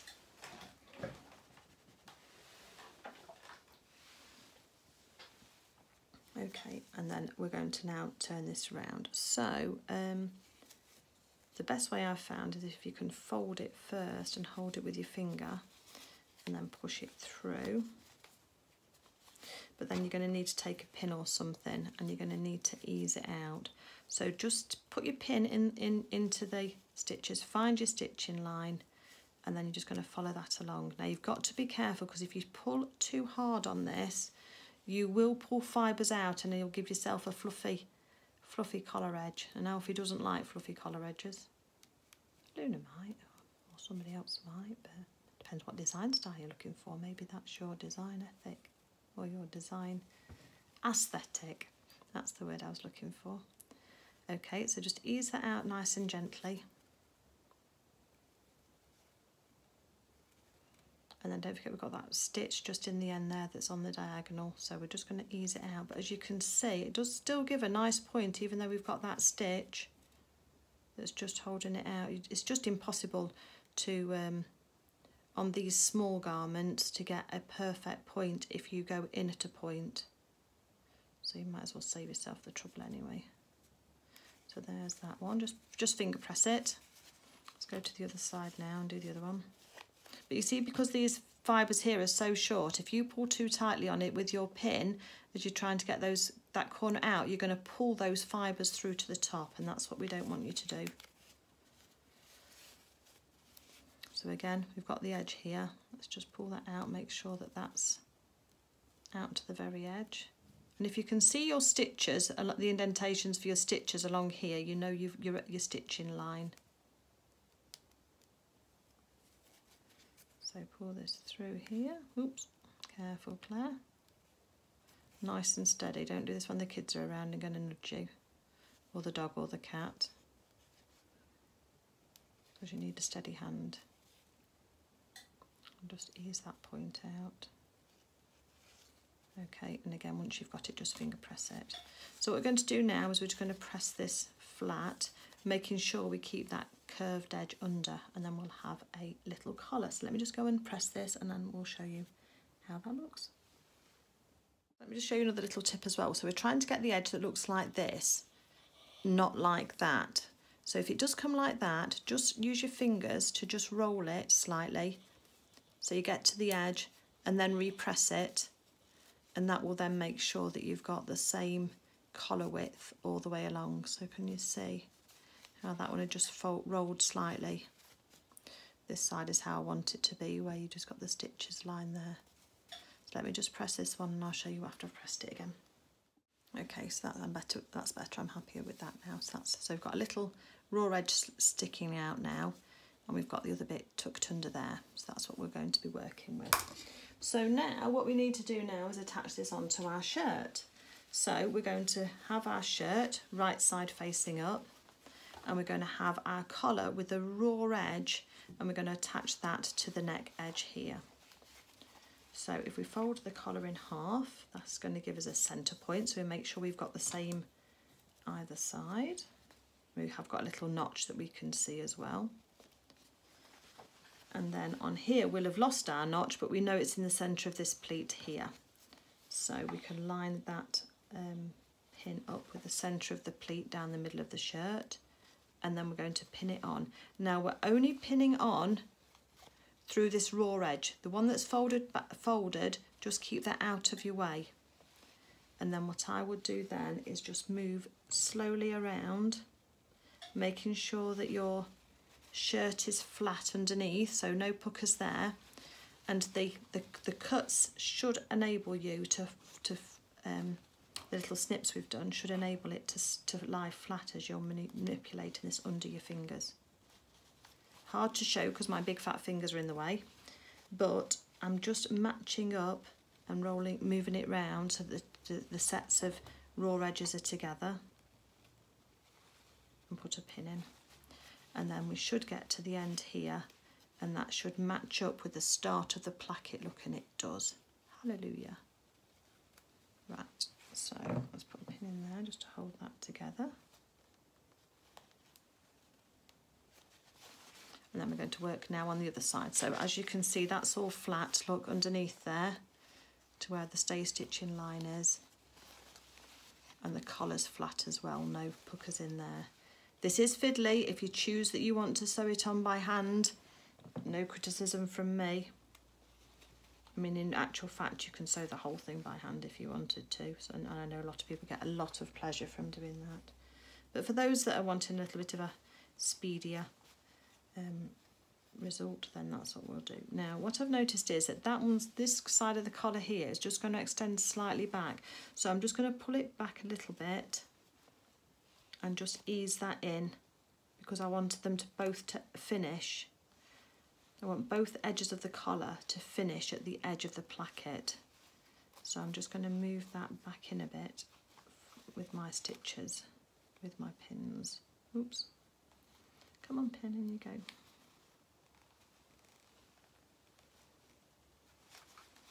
And I should be able to ease all of that in. It just means I've just gone a bit too much to one side, or I've done a little bit more seam allowance one side than the other, but it's easy enough just to ease it back in again.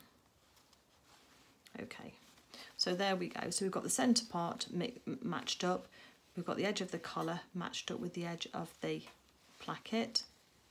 That's going to match up nicely.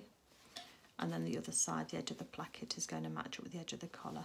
And yep, you guessed it, we're going to go back to the machine now, and we're just going to sew here 1/4 of an inch all the way along here, but we're going to take it really steady like we were doing it when we did put the sleeves in, making sure that our raw edges match and that we've not got any puckers underneath as much as we can do. Okay, keep your fingers crossed, folks, we're going in. Make sure that's right, and keeping that folded edge, oh, pin out your mouth, Claire, keeping that folded edge out of the way as well, so that it stays on there just nicely. Okay.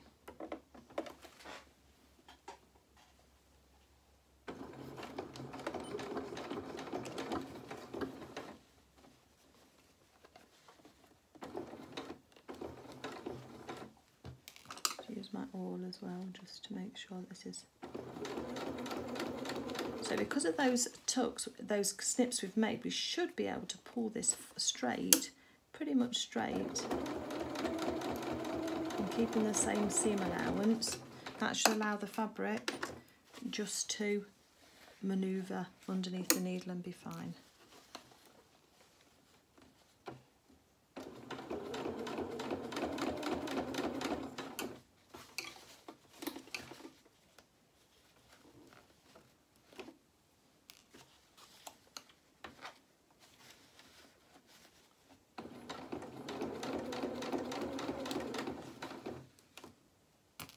Just take your time, folks, there's no rush. Apart from me trying not to make the video too long for you.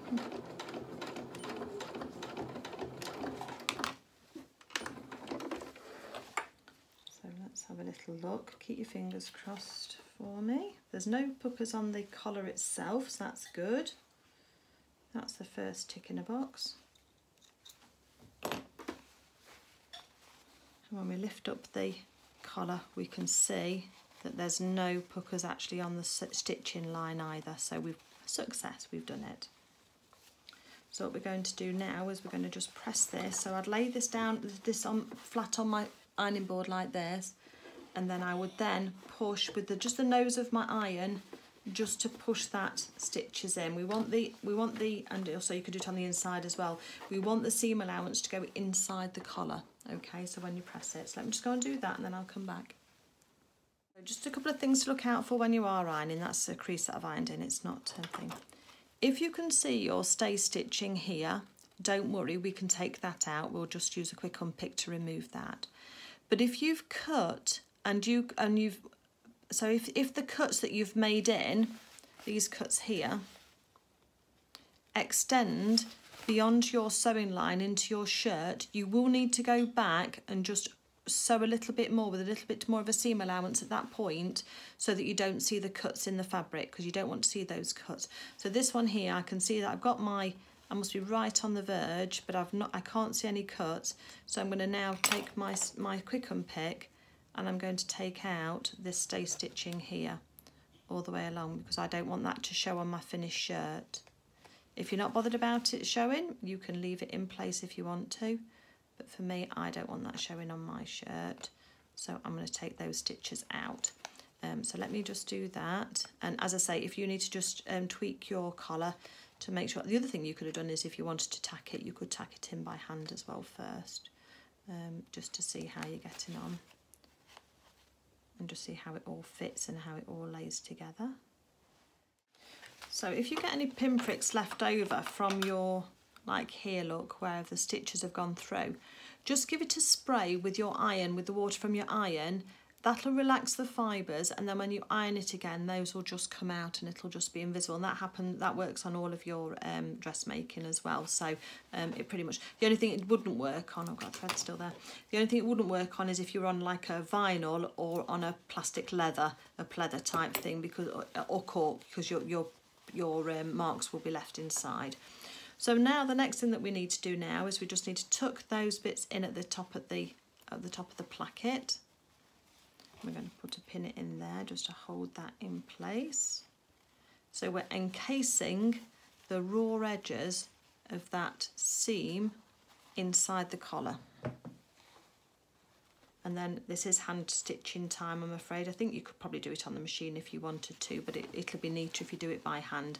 And you will see it, if you take the shirt off and put it on a coat hanger, you would see it. So it is worth taking a little bit of time just to sort that out.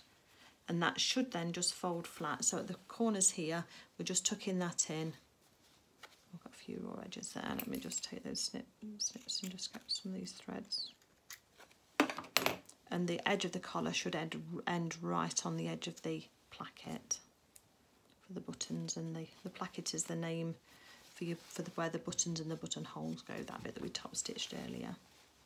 So again here, and all I would do on here is I would just use the stitching line as my secure point, and I'd go through a stitch and take a little bite of here and just do a little slip stitch and just stitch that shut. So let me do that, and you can do yours if you want to as well, and then let's meet back again. And we're getting there, folks, we're not far off now. So I'll just pop the light on, so I hope I've not got too much shadow here, but here we have our finished collar. So this is the right side of our shirt, because we've got the inverted pleat here, and a crease in there, never mind. There's our shirt, a collar all nicely attached. And then from the inside, where I've slip stitched that shut, you can see that's all nice and neat. The one thing that I did do is that I just did, just where the collar here meets the edge of the placket there, I did do a couple of stitches there as well, just because otherwise when we've cut into there, if there's over enthusiastic, especially children playing with these and pulling poppers and what have you, there's a chance that that could then rip that down that line of that placket. It shouldn't do, but obviously I'm just doing belt and braces really, because we don't want it to be spoiled. So a couple of stitches there when you just start off working, and then the same at the other end, and that will give you a nice looking collar. Give it a good press, as we said before, we want it nice and edged. Nice and neat. And then Sarah has said then we're going to just take a little stitch and we're just going to top stitch this shirt all the way along here and end off to there. So let me just go and do that. Make sure it's all lying nice and flat for you folks before you do that. but just start there and then come along here and then down, and then that'll hold it straight for you. So that's the next stage I'm going to be doing. So we're on the homeward stretch, folks. Now what we're going to do is we are going to match our underarm seams. So we're going to match those together, and I would push the seam allowance in towards the sleeve. Get some pins. So that's my first match point. Oh, pin doesn't want to go in. I'm now going to fold out the creased edge, the ironed edge that we folded in, and that should match perfectly. So I'm going to put one pin at the end there because that's the start point. That's it. And then one halfway down just to hold that together for me. You put in as many pins as you're comfortable with and as you need. And then we're going to then match the hem as well here. And then I'm going to put a pin in it on the bottom of the hem. And then one halfway down along here. Now if you want to neaten these edges, you can do. You can either use pinking shears, you know, the crisscross ones that do the triangles, after we've sewn it, or you can do a zigzag if you want to. I might just do a little bit of zigzag because around the sleeves is a bias edge, that shouldn't fray, but along here, along the edges it does. Sarah hasn't suggested to use a French seam. That's the other thing you can do, but it can be a bit tricky going underneath the arms if you wanted to use a French seam. So let me just do the 1/4 inch here. And sometimes you can have an overlocking stitch on your machine anyway, or you can overlock the pieces when you first start sewing them. So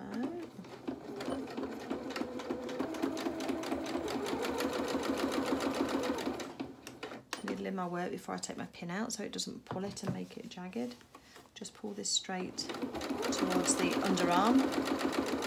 And then what we'll do is we're going to move on and we're going to get close, and we're going to leave our needle in right on that stitching line where the sleeves went in before we change direction. So follow your underarm down until you get to that point, leave your needle in absolutely on those stitches, and then lift your presser foot and just change your angle, and now come down. Take pins out.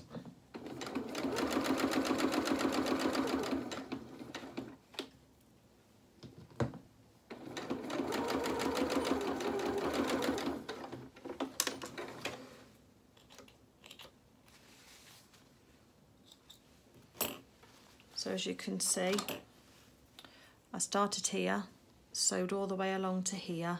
I left my pin in at that, my needle in at that point there, not this point here where the seam allowances are, but that point there where the needle is. Then I lifted my work up and changed the angle. So that's all straight to there, and then the angle changes from there. So let's do the same on the other side now. Match our underarms, pushing our seam allowance towards the arm, towards the sleeve. Match the bottom of the back and the front where that matches.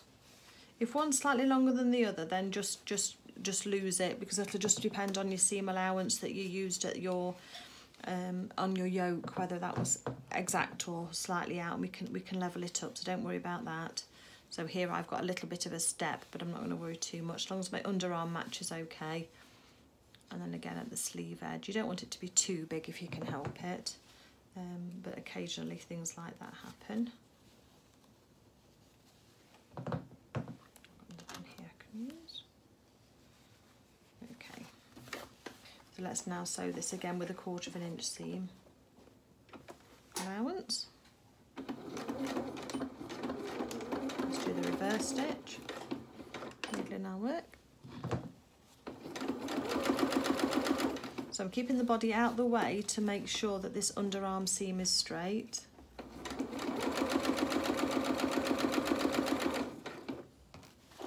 As we get close, I'm going to then take the pin out, and I'm going to sew down until we get to the exact point that we've sewed that underseam. Then I'm going to lift my presser foot up, pivot my work around and drop it back down again. And sew down the other side. Oh, caught a couple of threads there.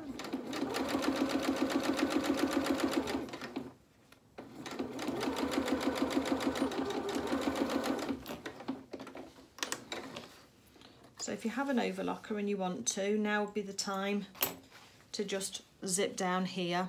On here, I think I'm just going to use a zigzag. So I am just going to do.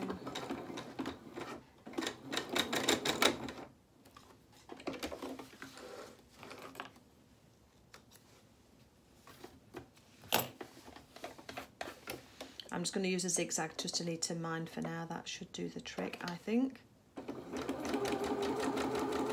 Just stop those threads from fraying. Just don't go past your stitching line.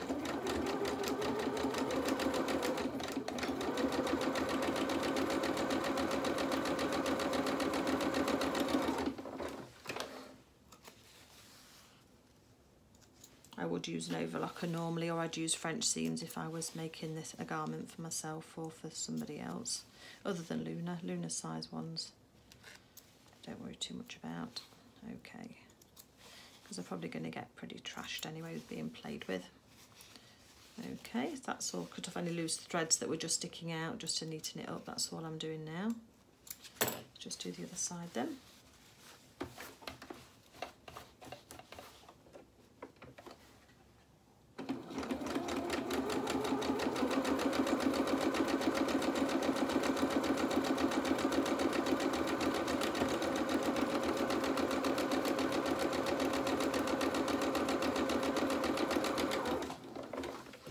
I haven't bothered starting and stopping because we're going to reverse stitching, because we're going to be turning up the hems on the sleeves and also on the body as well, so that's going to get finished off then. Just taking off any whiskers that need taking off. Okay. Now we're back to the sleeves now again. You can press this now if you want to and press it open, but where we did our pressed edge before, I'm just going to fold it over back to the first pressed edge.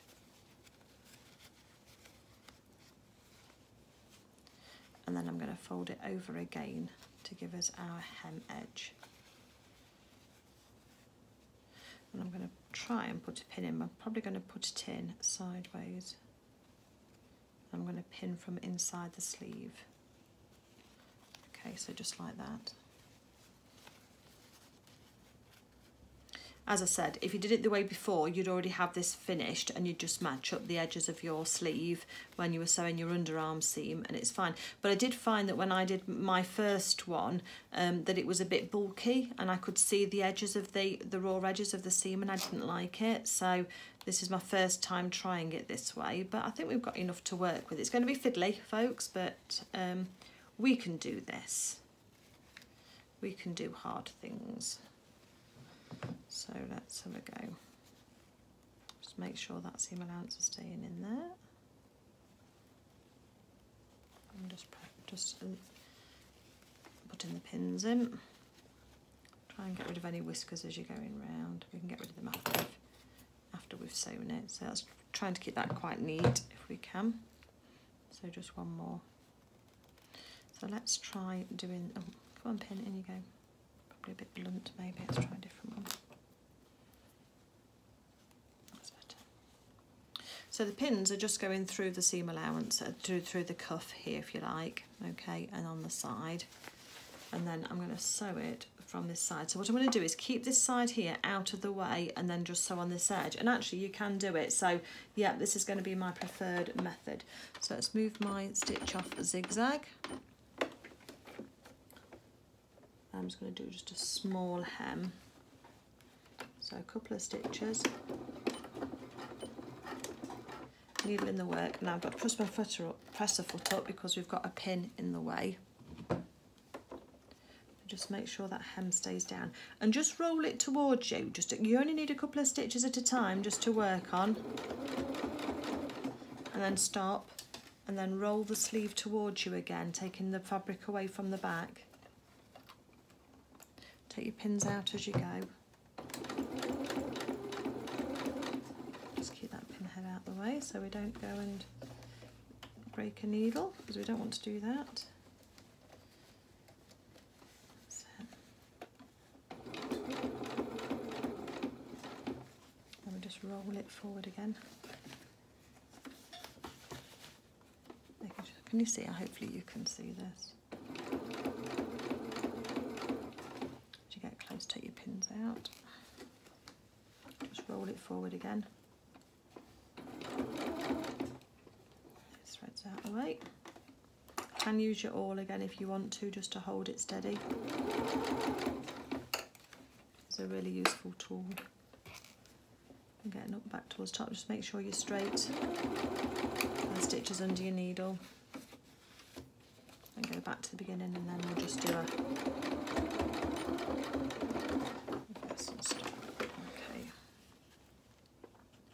So that's my preferred way of doing these sleeves then now. It definitely gives a nicer finish, I think, than seeing the cuff at the end. Because otherwise you'd have had that showing at the edge, which is then raw edges, which I prefer not to have. So let's turn that little sleeve the right way around. It's nearly time for a trying on session, I think. And then let's do the other one. So again, with the other one, we're just going to fold that seam allowance over. It was double turn, so turn it over once and turn it again. I just start at the seam edge because that's where I'm going to start sewing as well. Again, if you're struggling to work with your pins, just consider putting a few tacking stitches in by hand just to hold it steady for you. Because again, a few minutes extra there can save you a lot of steam coming out of your ears. And what I've just noted as well is that the pleat is on the back of the cuff as well, on the back of the sleeve. So we'll remember that for when we're putting our pleats in as part of finishing off.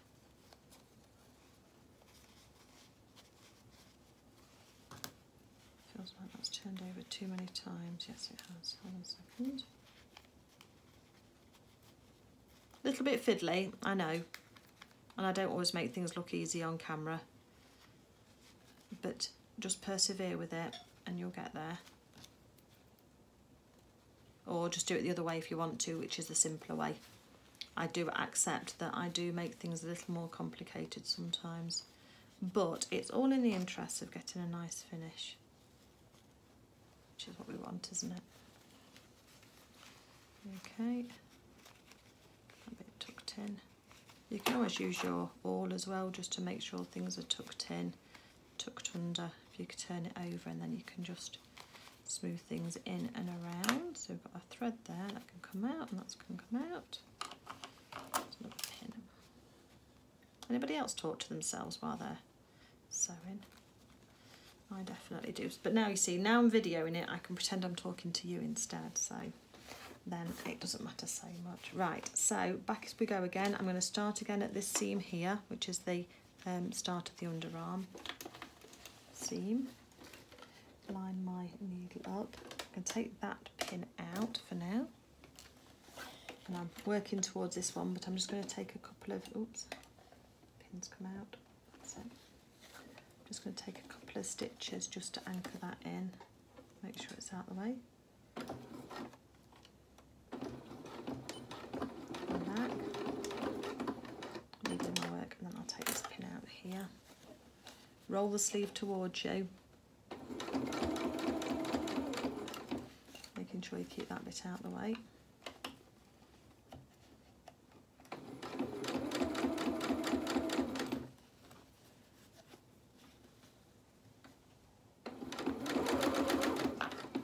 Turn your speed down so you don't run the risk of sewing over your fingers if you need to. I'll just take it steady. Steady you go, the neater result you'll get as well.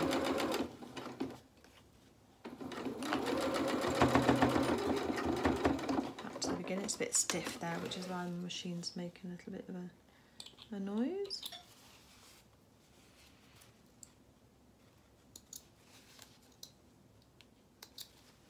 Okay, so that's our second sleeve sewn down. So there we go, we have a shirt, folks. So what I do now is just go and press these side seams and the sleeves, make sure it's all sitting right, and then we'll work on the bottom hem here. and that we're turning up 1/4 of an inch and then 1/4 of an inch again. So again, I'd go and just turn up 1/4 of an inch and press it, and then turn up your second 1/4 of an inch and press it again, and then we're just going to top stitch it round. So let me just go and press it and then I'll come back. Okay, so I've just turned under my hem 1/4 and 1/4, and as you know, we had that little step. So what I've done is I've just graded it just between the two. So you can always just take your little snips and just sort of ease it off a little bit to make it even, to make it smooth. And then that's going to get lost anyway when we turn up our hem anyway. So what we're going to do now is just pop a couple of pins in to hold this still, or you can use clips, and then I'm just going to top stitch this down along here. Okay, so what I've got here is I've got a selection of little buttons, and oh, Luna, sit still, that's it. And I've tried to put them against the dark here so that hopefully you can see them. They're all really quite tiny. This one here is 7mm, I think, so it's quite tiny, but again they look a really nice size on the shirt.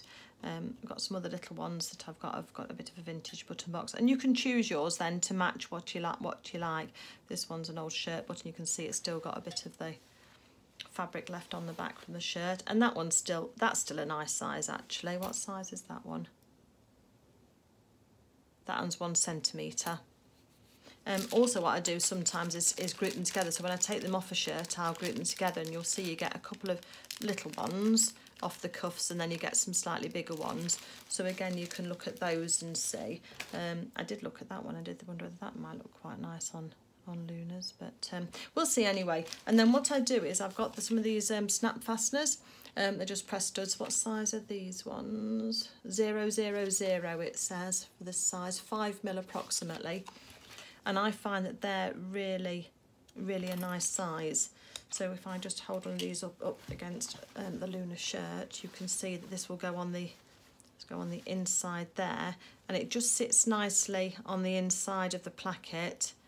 And then once that goes over the other side, I put on the other side, and then I'll sew a button over the top, and then when you close it, it looks like it's buttoned, but it's much easier to open and undo than trying to fiddle with little buttonholes. So that's my preference. They are a little bit fiddly to sew on, but you can manage that. And we've got the markings on here as well. And then all I'll do on the back here is in the back half of the cuff is I'm just going to take a little pleat like that when Luna's not wearing her new shirt, and I'll put some stitches and I'll just sew the button on the cuff, say it was that one, over the top of that, and that'll just hold that pleat down, and that will just hold that down. Just be careful if you're making your shirts for children, because I think children under 3, you've got to be really careful what size you use, and or if you use buttons at all, and you might well just be better off with the poppers, or you know, you can just pull the shirt together and just hold it once she's got her dungarees on or trousers on and waistcoat, whatever you're going to put with it, then you might find that that's okay. So I'm just going to go off and do the pleats and finalise my buttons, and then I will come back to you and we'll just have a bit of a round up. Okay, so just to do the tuck at the back, I'm just going to just literally halfway between the two is I'm just going to do a little fold. Make sure the edges of the shirt are together, and I'm going to bury my knot on the inside of the fold, just like that. Snip off any length you've got at the end of your knot, so it just keeps that nice and neat. And I'm just going to take a couple of stitches in place where we are. Where's my thimble gone? I've got a thimble here because the needles do tend to. So just use a needle if you need to, just to push your thread through. Just to start it off, because you can have enough fiddle in with holding the button as well when you first start off without having to hold the pleat shut as well. So that just looks like that. And then what I'm going to do then is start my needle going through and choose my button and pop it on. Oops, got a knot. Didn't have before.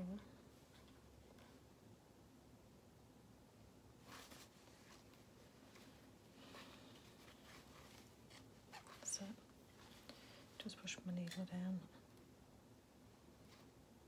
and then just decide whether you're going to do a cross or whether you're going to do the two sides together, just so that you know, and try and keep them the same. And then we're just going to sew through all the thicknesses now. These thimbles are quite good actually, they've got like a silicone, so it's a bit of a grip on it as well. Hope this isn't too dark for you. Trying to make sure you can see. Apologies for the light. I think light is the bane of most Instagrammers or YouTubers as well. Life, trying to make sure that it's not too light or too dark. So again, just do a few stitches through your holes. You can also press down on your work surface and use your thimble if you need to make sure that they are sewn on nice and securely. And then I'm going to repeat that again with the other side as well. For those that don't know how to sew snaps on, I'm going to just do I'm just going to just do a snap just so that you can see how you sew those on if you've not worked with those before, because again I do try to aim my videos at beginners to give them a bit of an idea. Just do a few stitches in place on the back.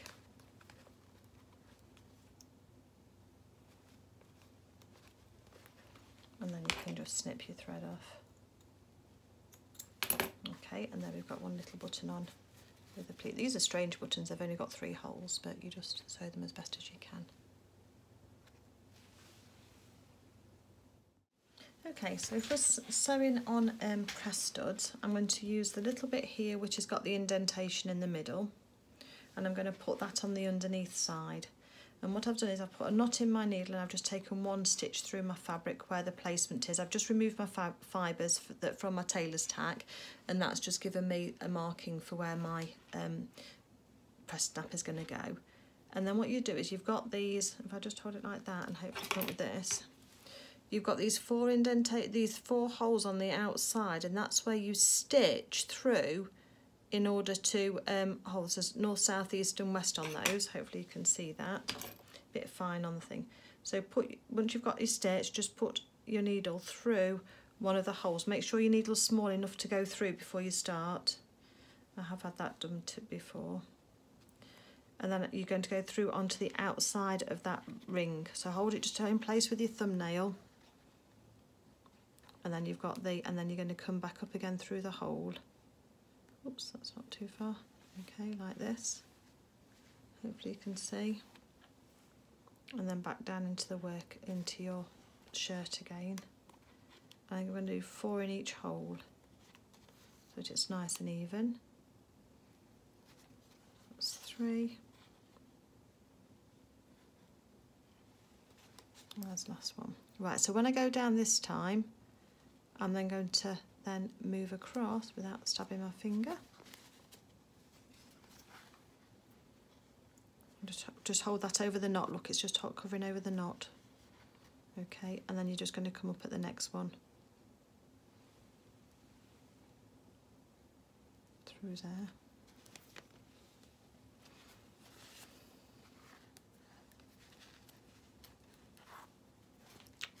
Got a knot in my thread. There we go.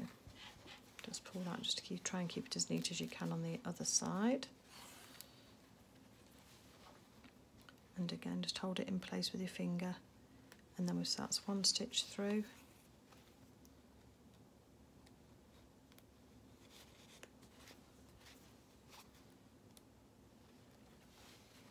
It's 2 stitches through. Might take a few pokes just to get through into the right hole, but just make sure you're there. 3, 1 more this side. The reason why we don't go over the top over here to here is because that's going to create bulk on this frame just here too much. And then when you try and put the other bit of the snap in, which looks like this, oop, don't drop it, Claire, with the bump on the top, it's too thick and it won't sit on properly, it won't clip in place, so it'll keep coming undone. Let's move on to the next one then, and we'll do 4 on this one as well. Just move your shirt around as you work. pull your threads and try and keep it as neat as you can underneath. Got a little bit of a bobble there, but there we go, managed to get it just by pulling on the threads.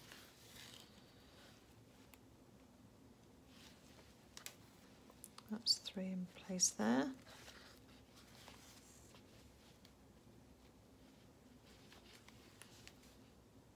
That's 4. And then on to the last one.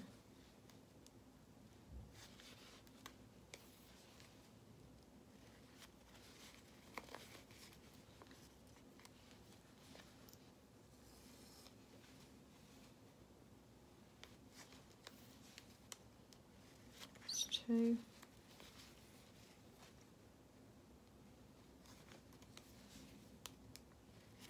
That's 3.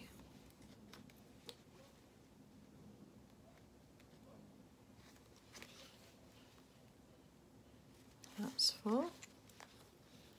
Okay, and then we're just going to just do a few stitches in place on the back,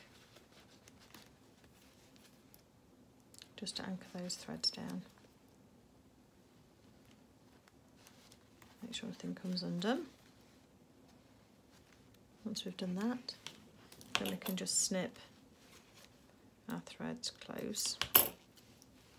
And then for the other one, let's put another new knot in our thread.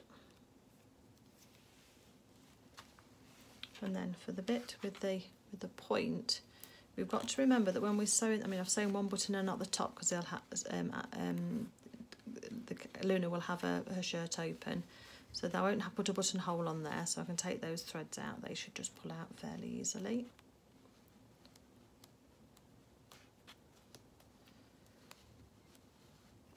Oops, come on. That's it, that was our tail tack from before, if you remember. So we've got our mark on the other side here. And also you can pay attention to which side you want your buttons and your buttonholes. I've just gone for it on this one, so I'm not too fussed.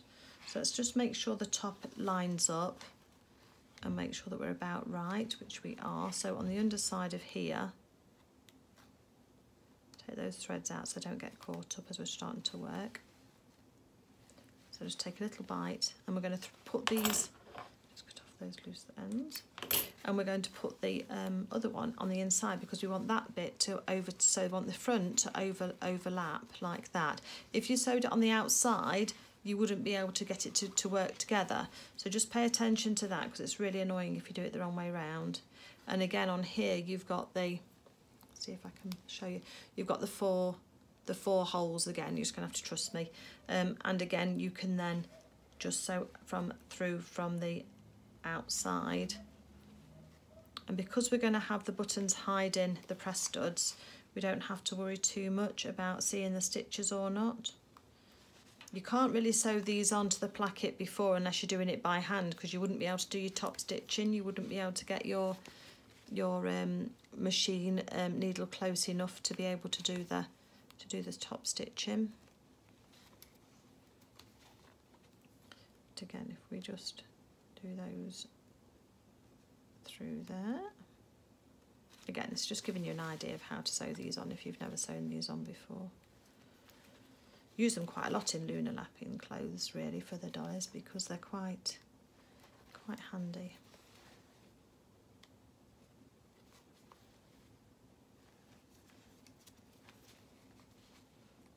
Okay, move on to the next one. Trying to remember to do the same number of stitches in each hole.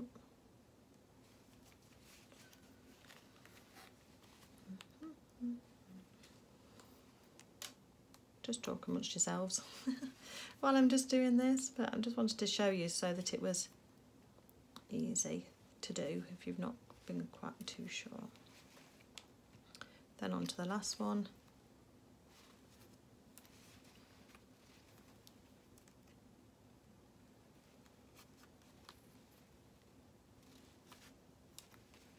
We want these nice and secure anyway because they're going to get pulled around a bit if dollies are being dressed and undressed all the time, aren't they, by little ones.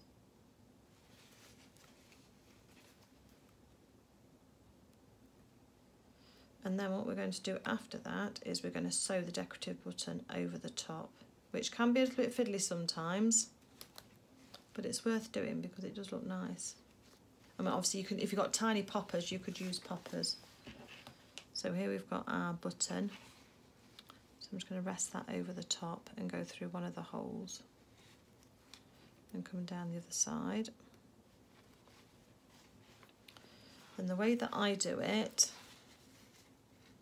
because you're going to struggle to go all the way through to the other side because of the other holes, unless you use the same holes again, is I kind of fold the fabric back and then take a stitch through the fabric at the back and then come up through the hole again. So I'm not going through from front to back. I go through both the holes and then again, oh come on, keep it in place. That's it. Make sure it's over your popper, and then I just take another little thread through from left to right there, or right to left, and then you can come up through the hole on your button. And what that should mean is that it should anchor it down to hide your stitches from your press stud, but without having to go all the way through to the other side. I'm probably making this look very ham-fisted, I do apologise. It's just to give you an idea. You'll probably have a bit more time than I do when I'm trying to do it fast for you, because I'm sure you want to get on with making yours and not watching me make mine.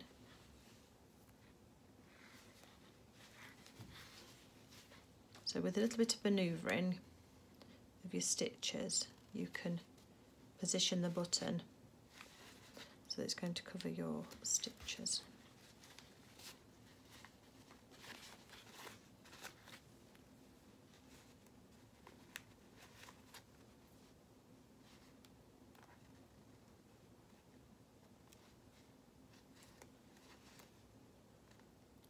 Of course, the tighter the button gets sewn to the garment, the more fiddly it gets. But you get the idea. Let's go through this last one, hole.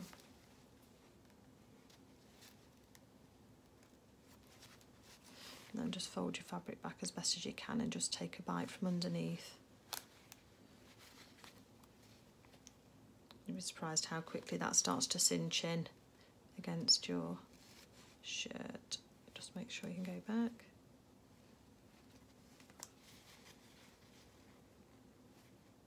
More stitches. It's quite secure on there.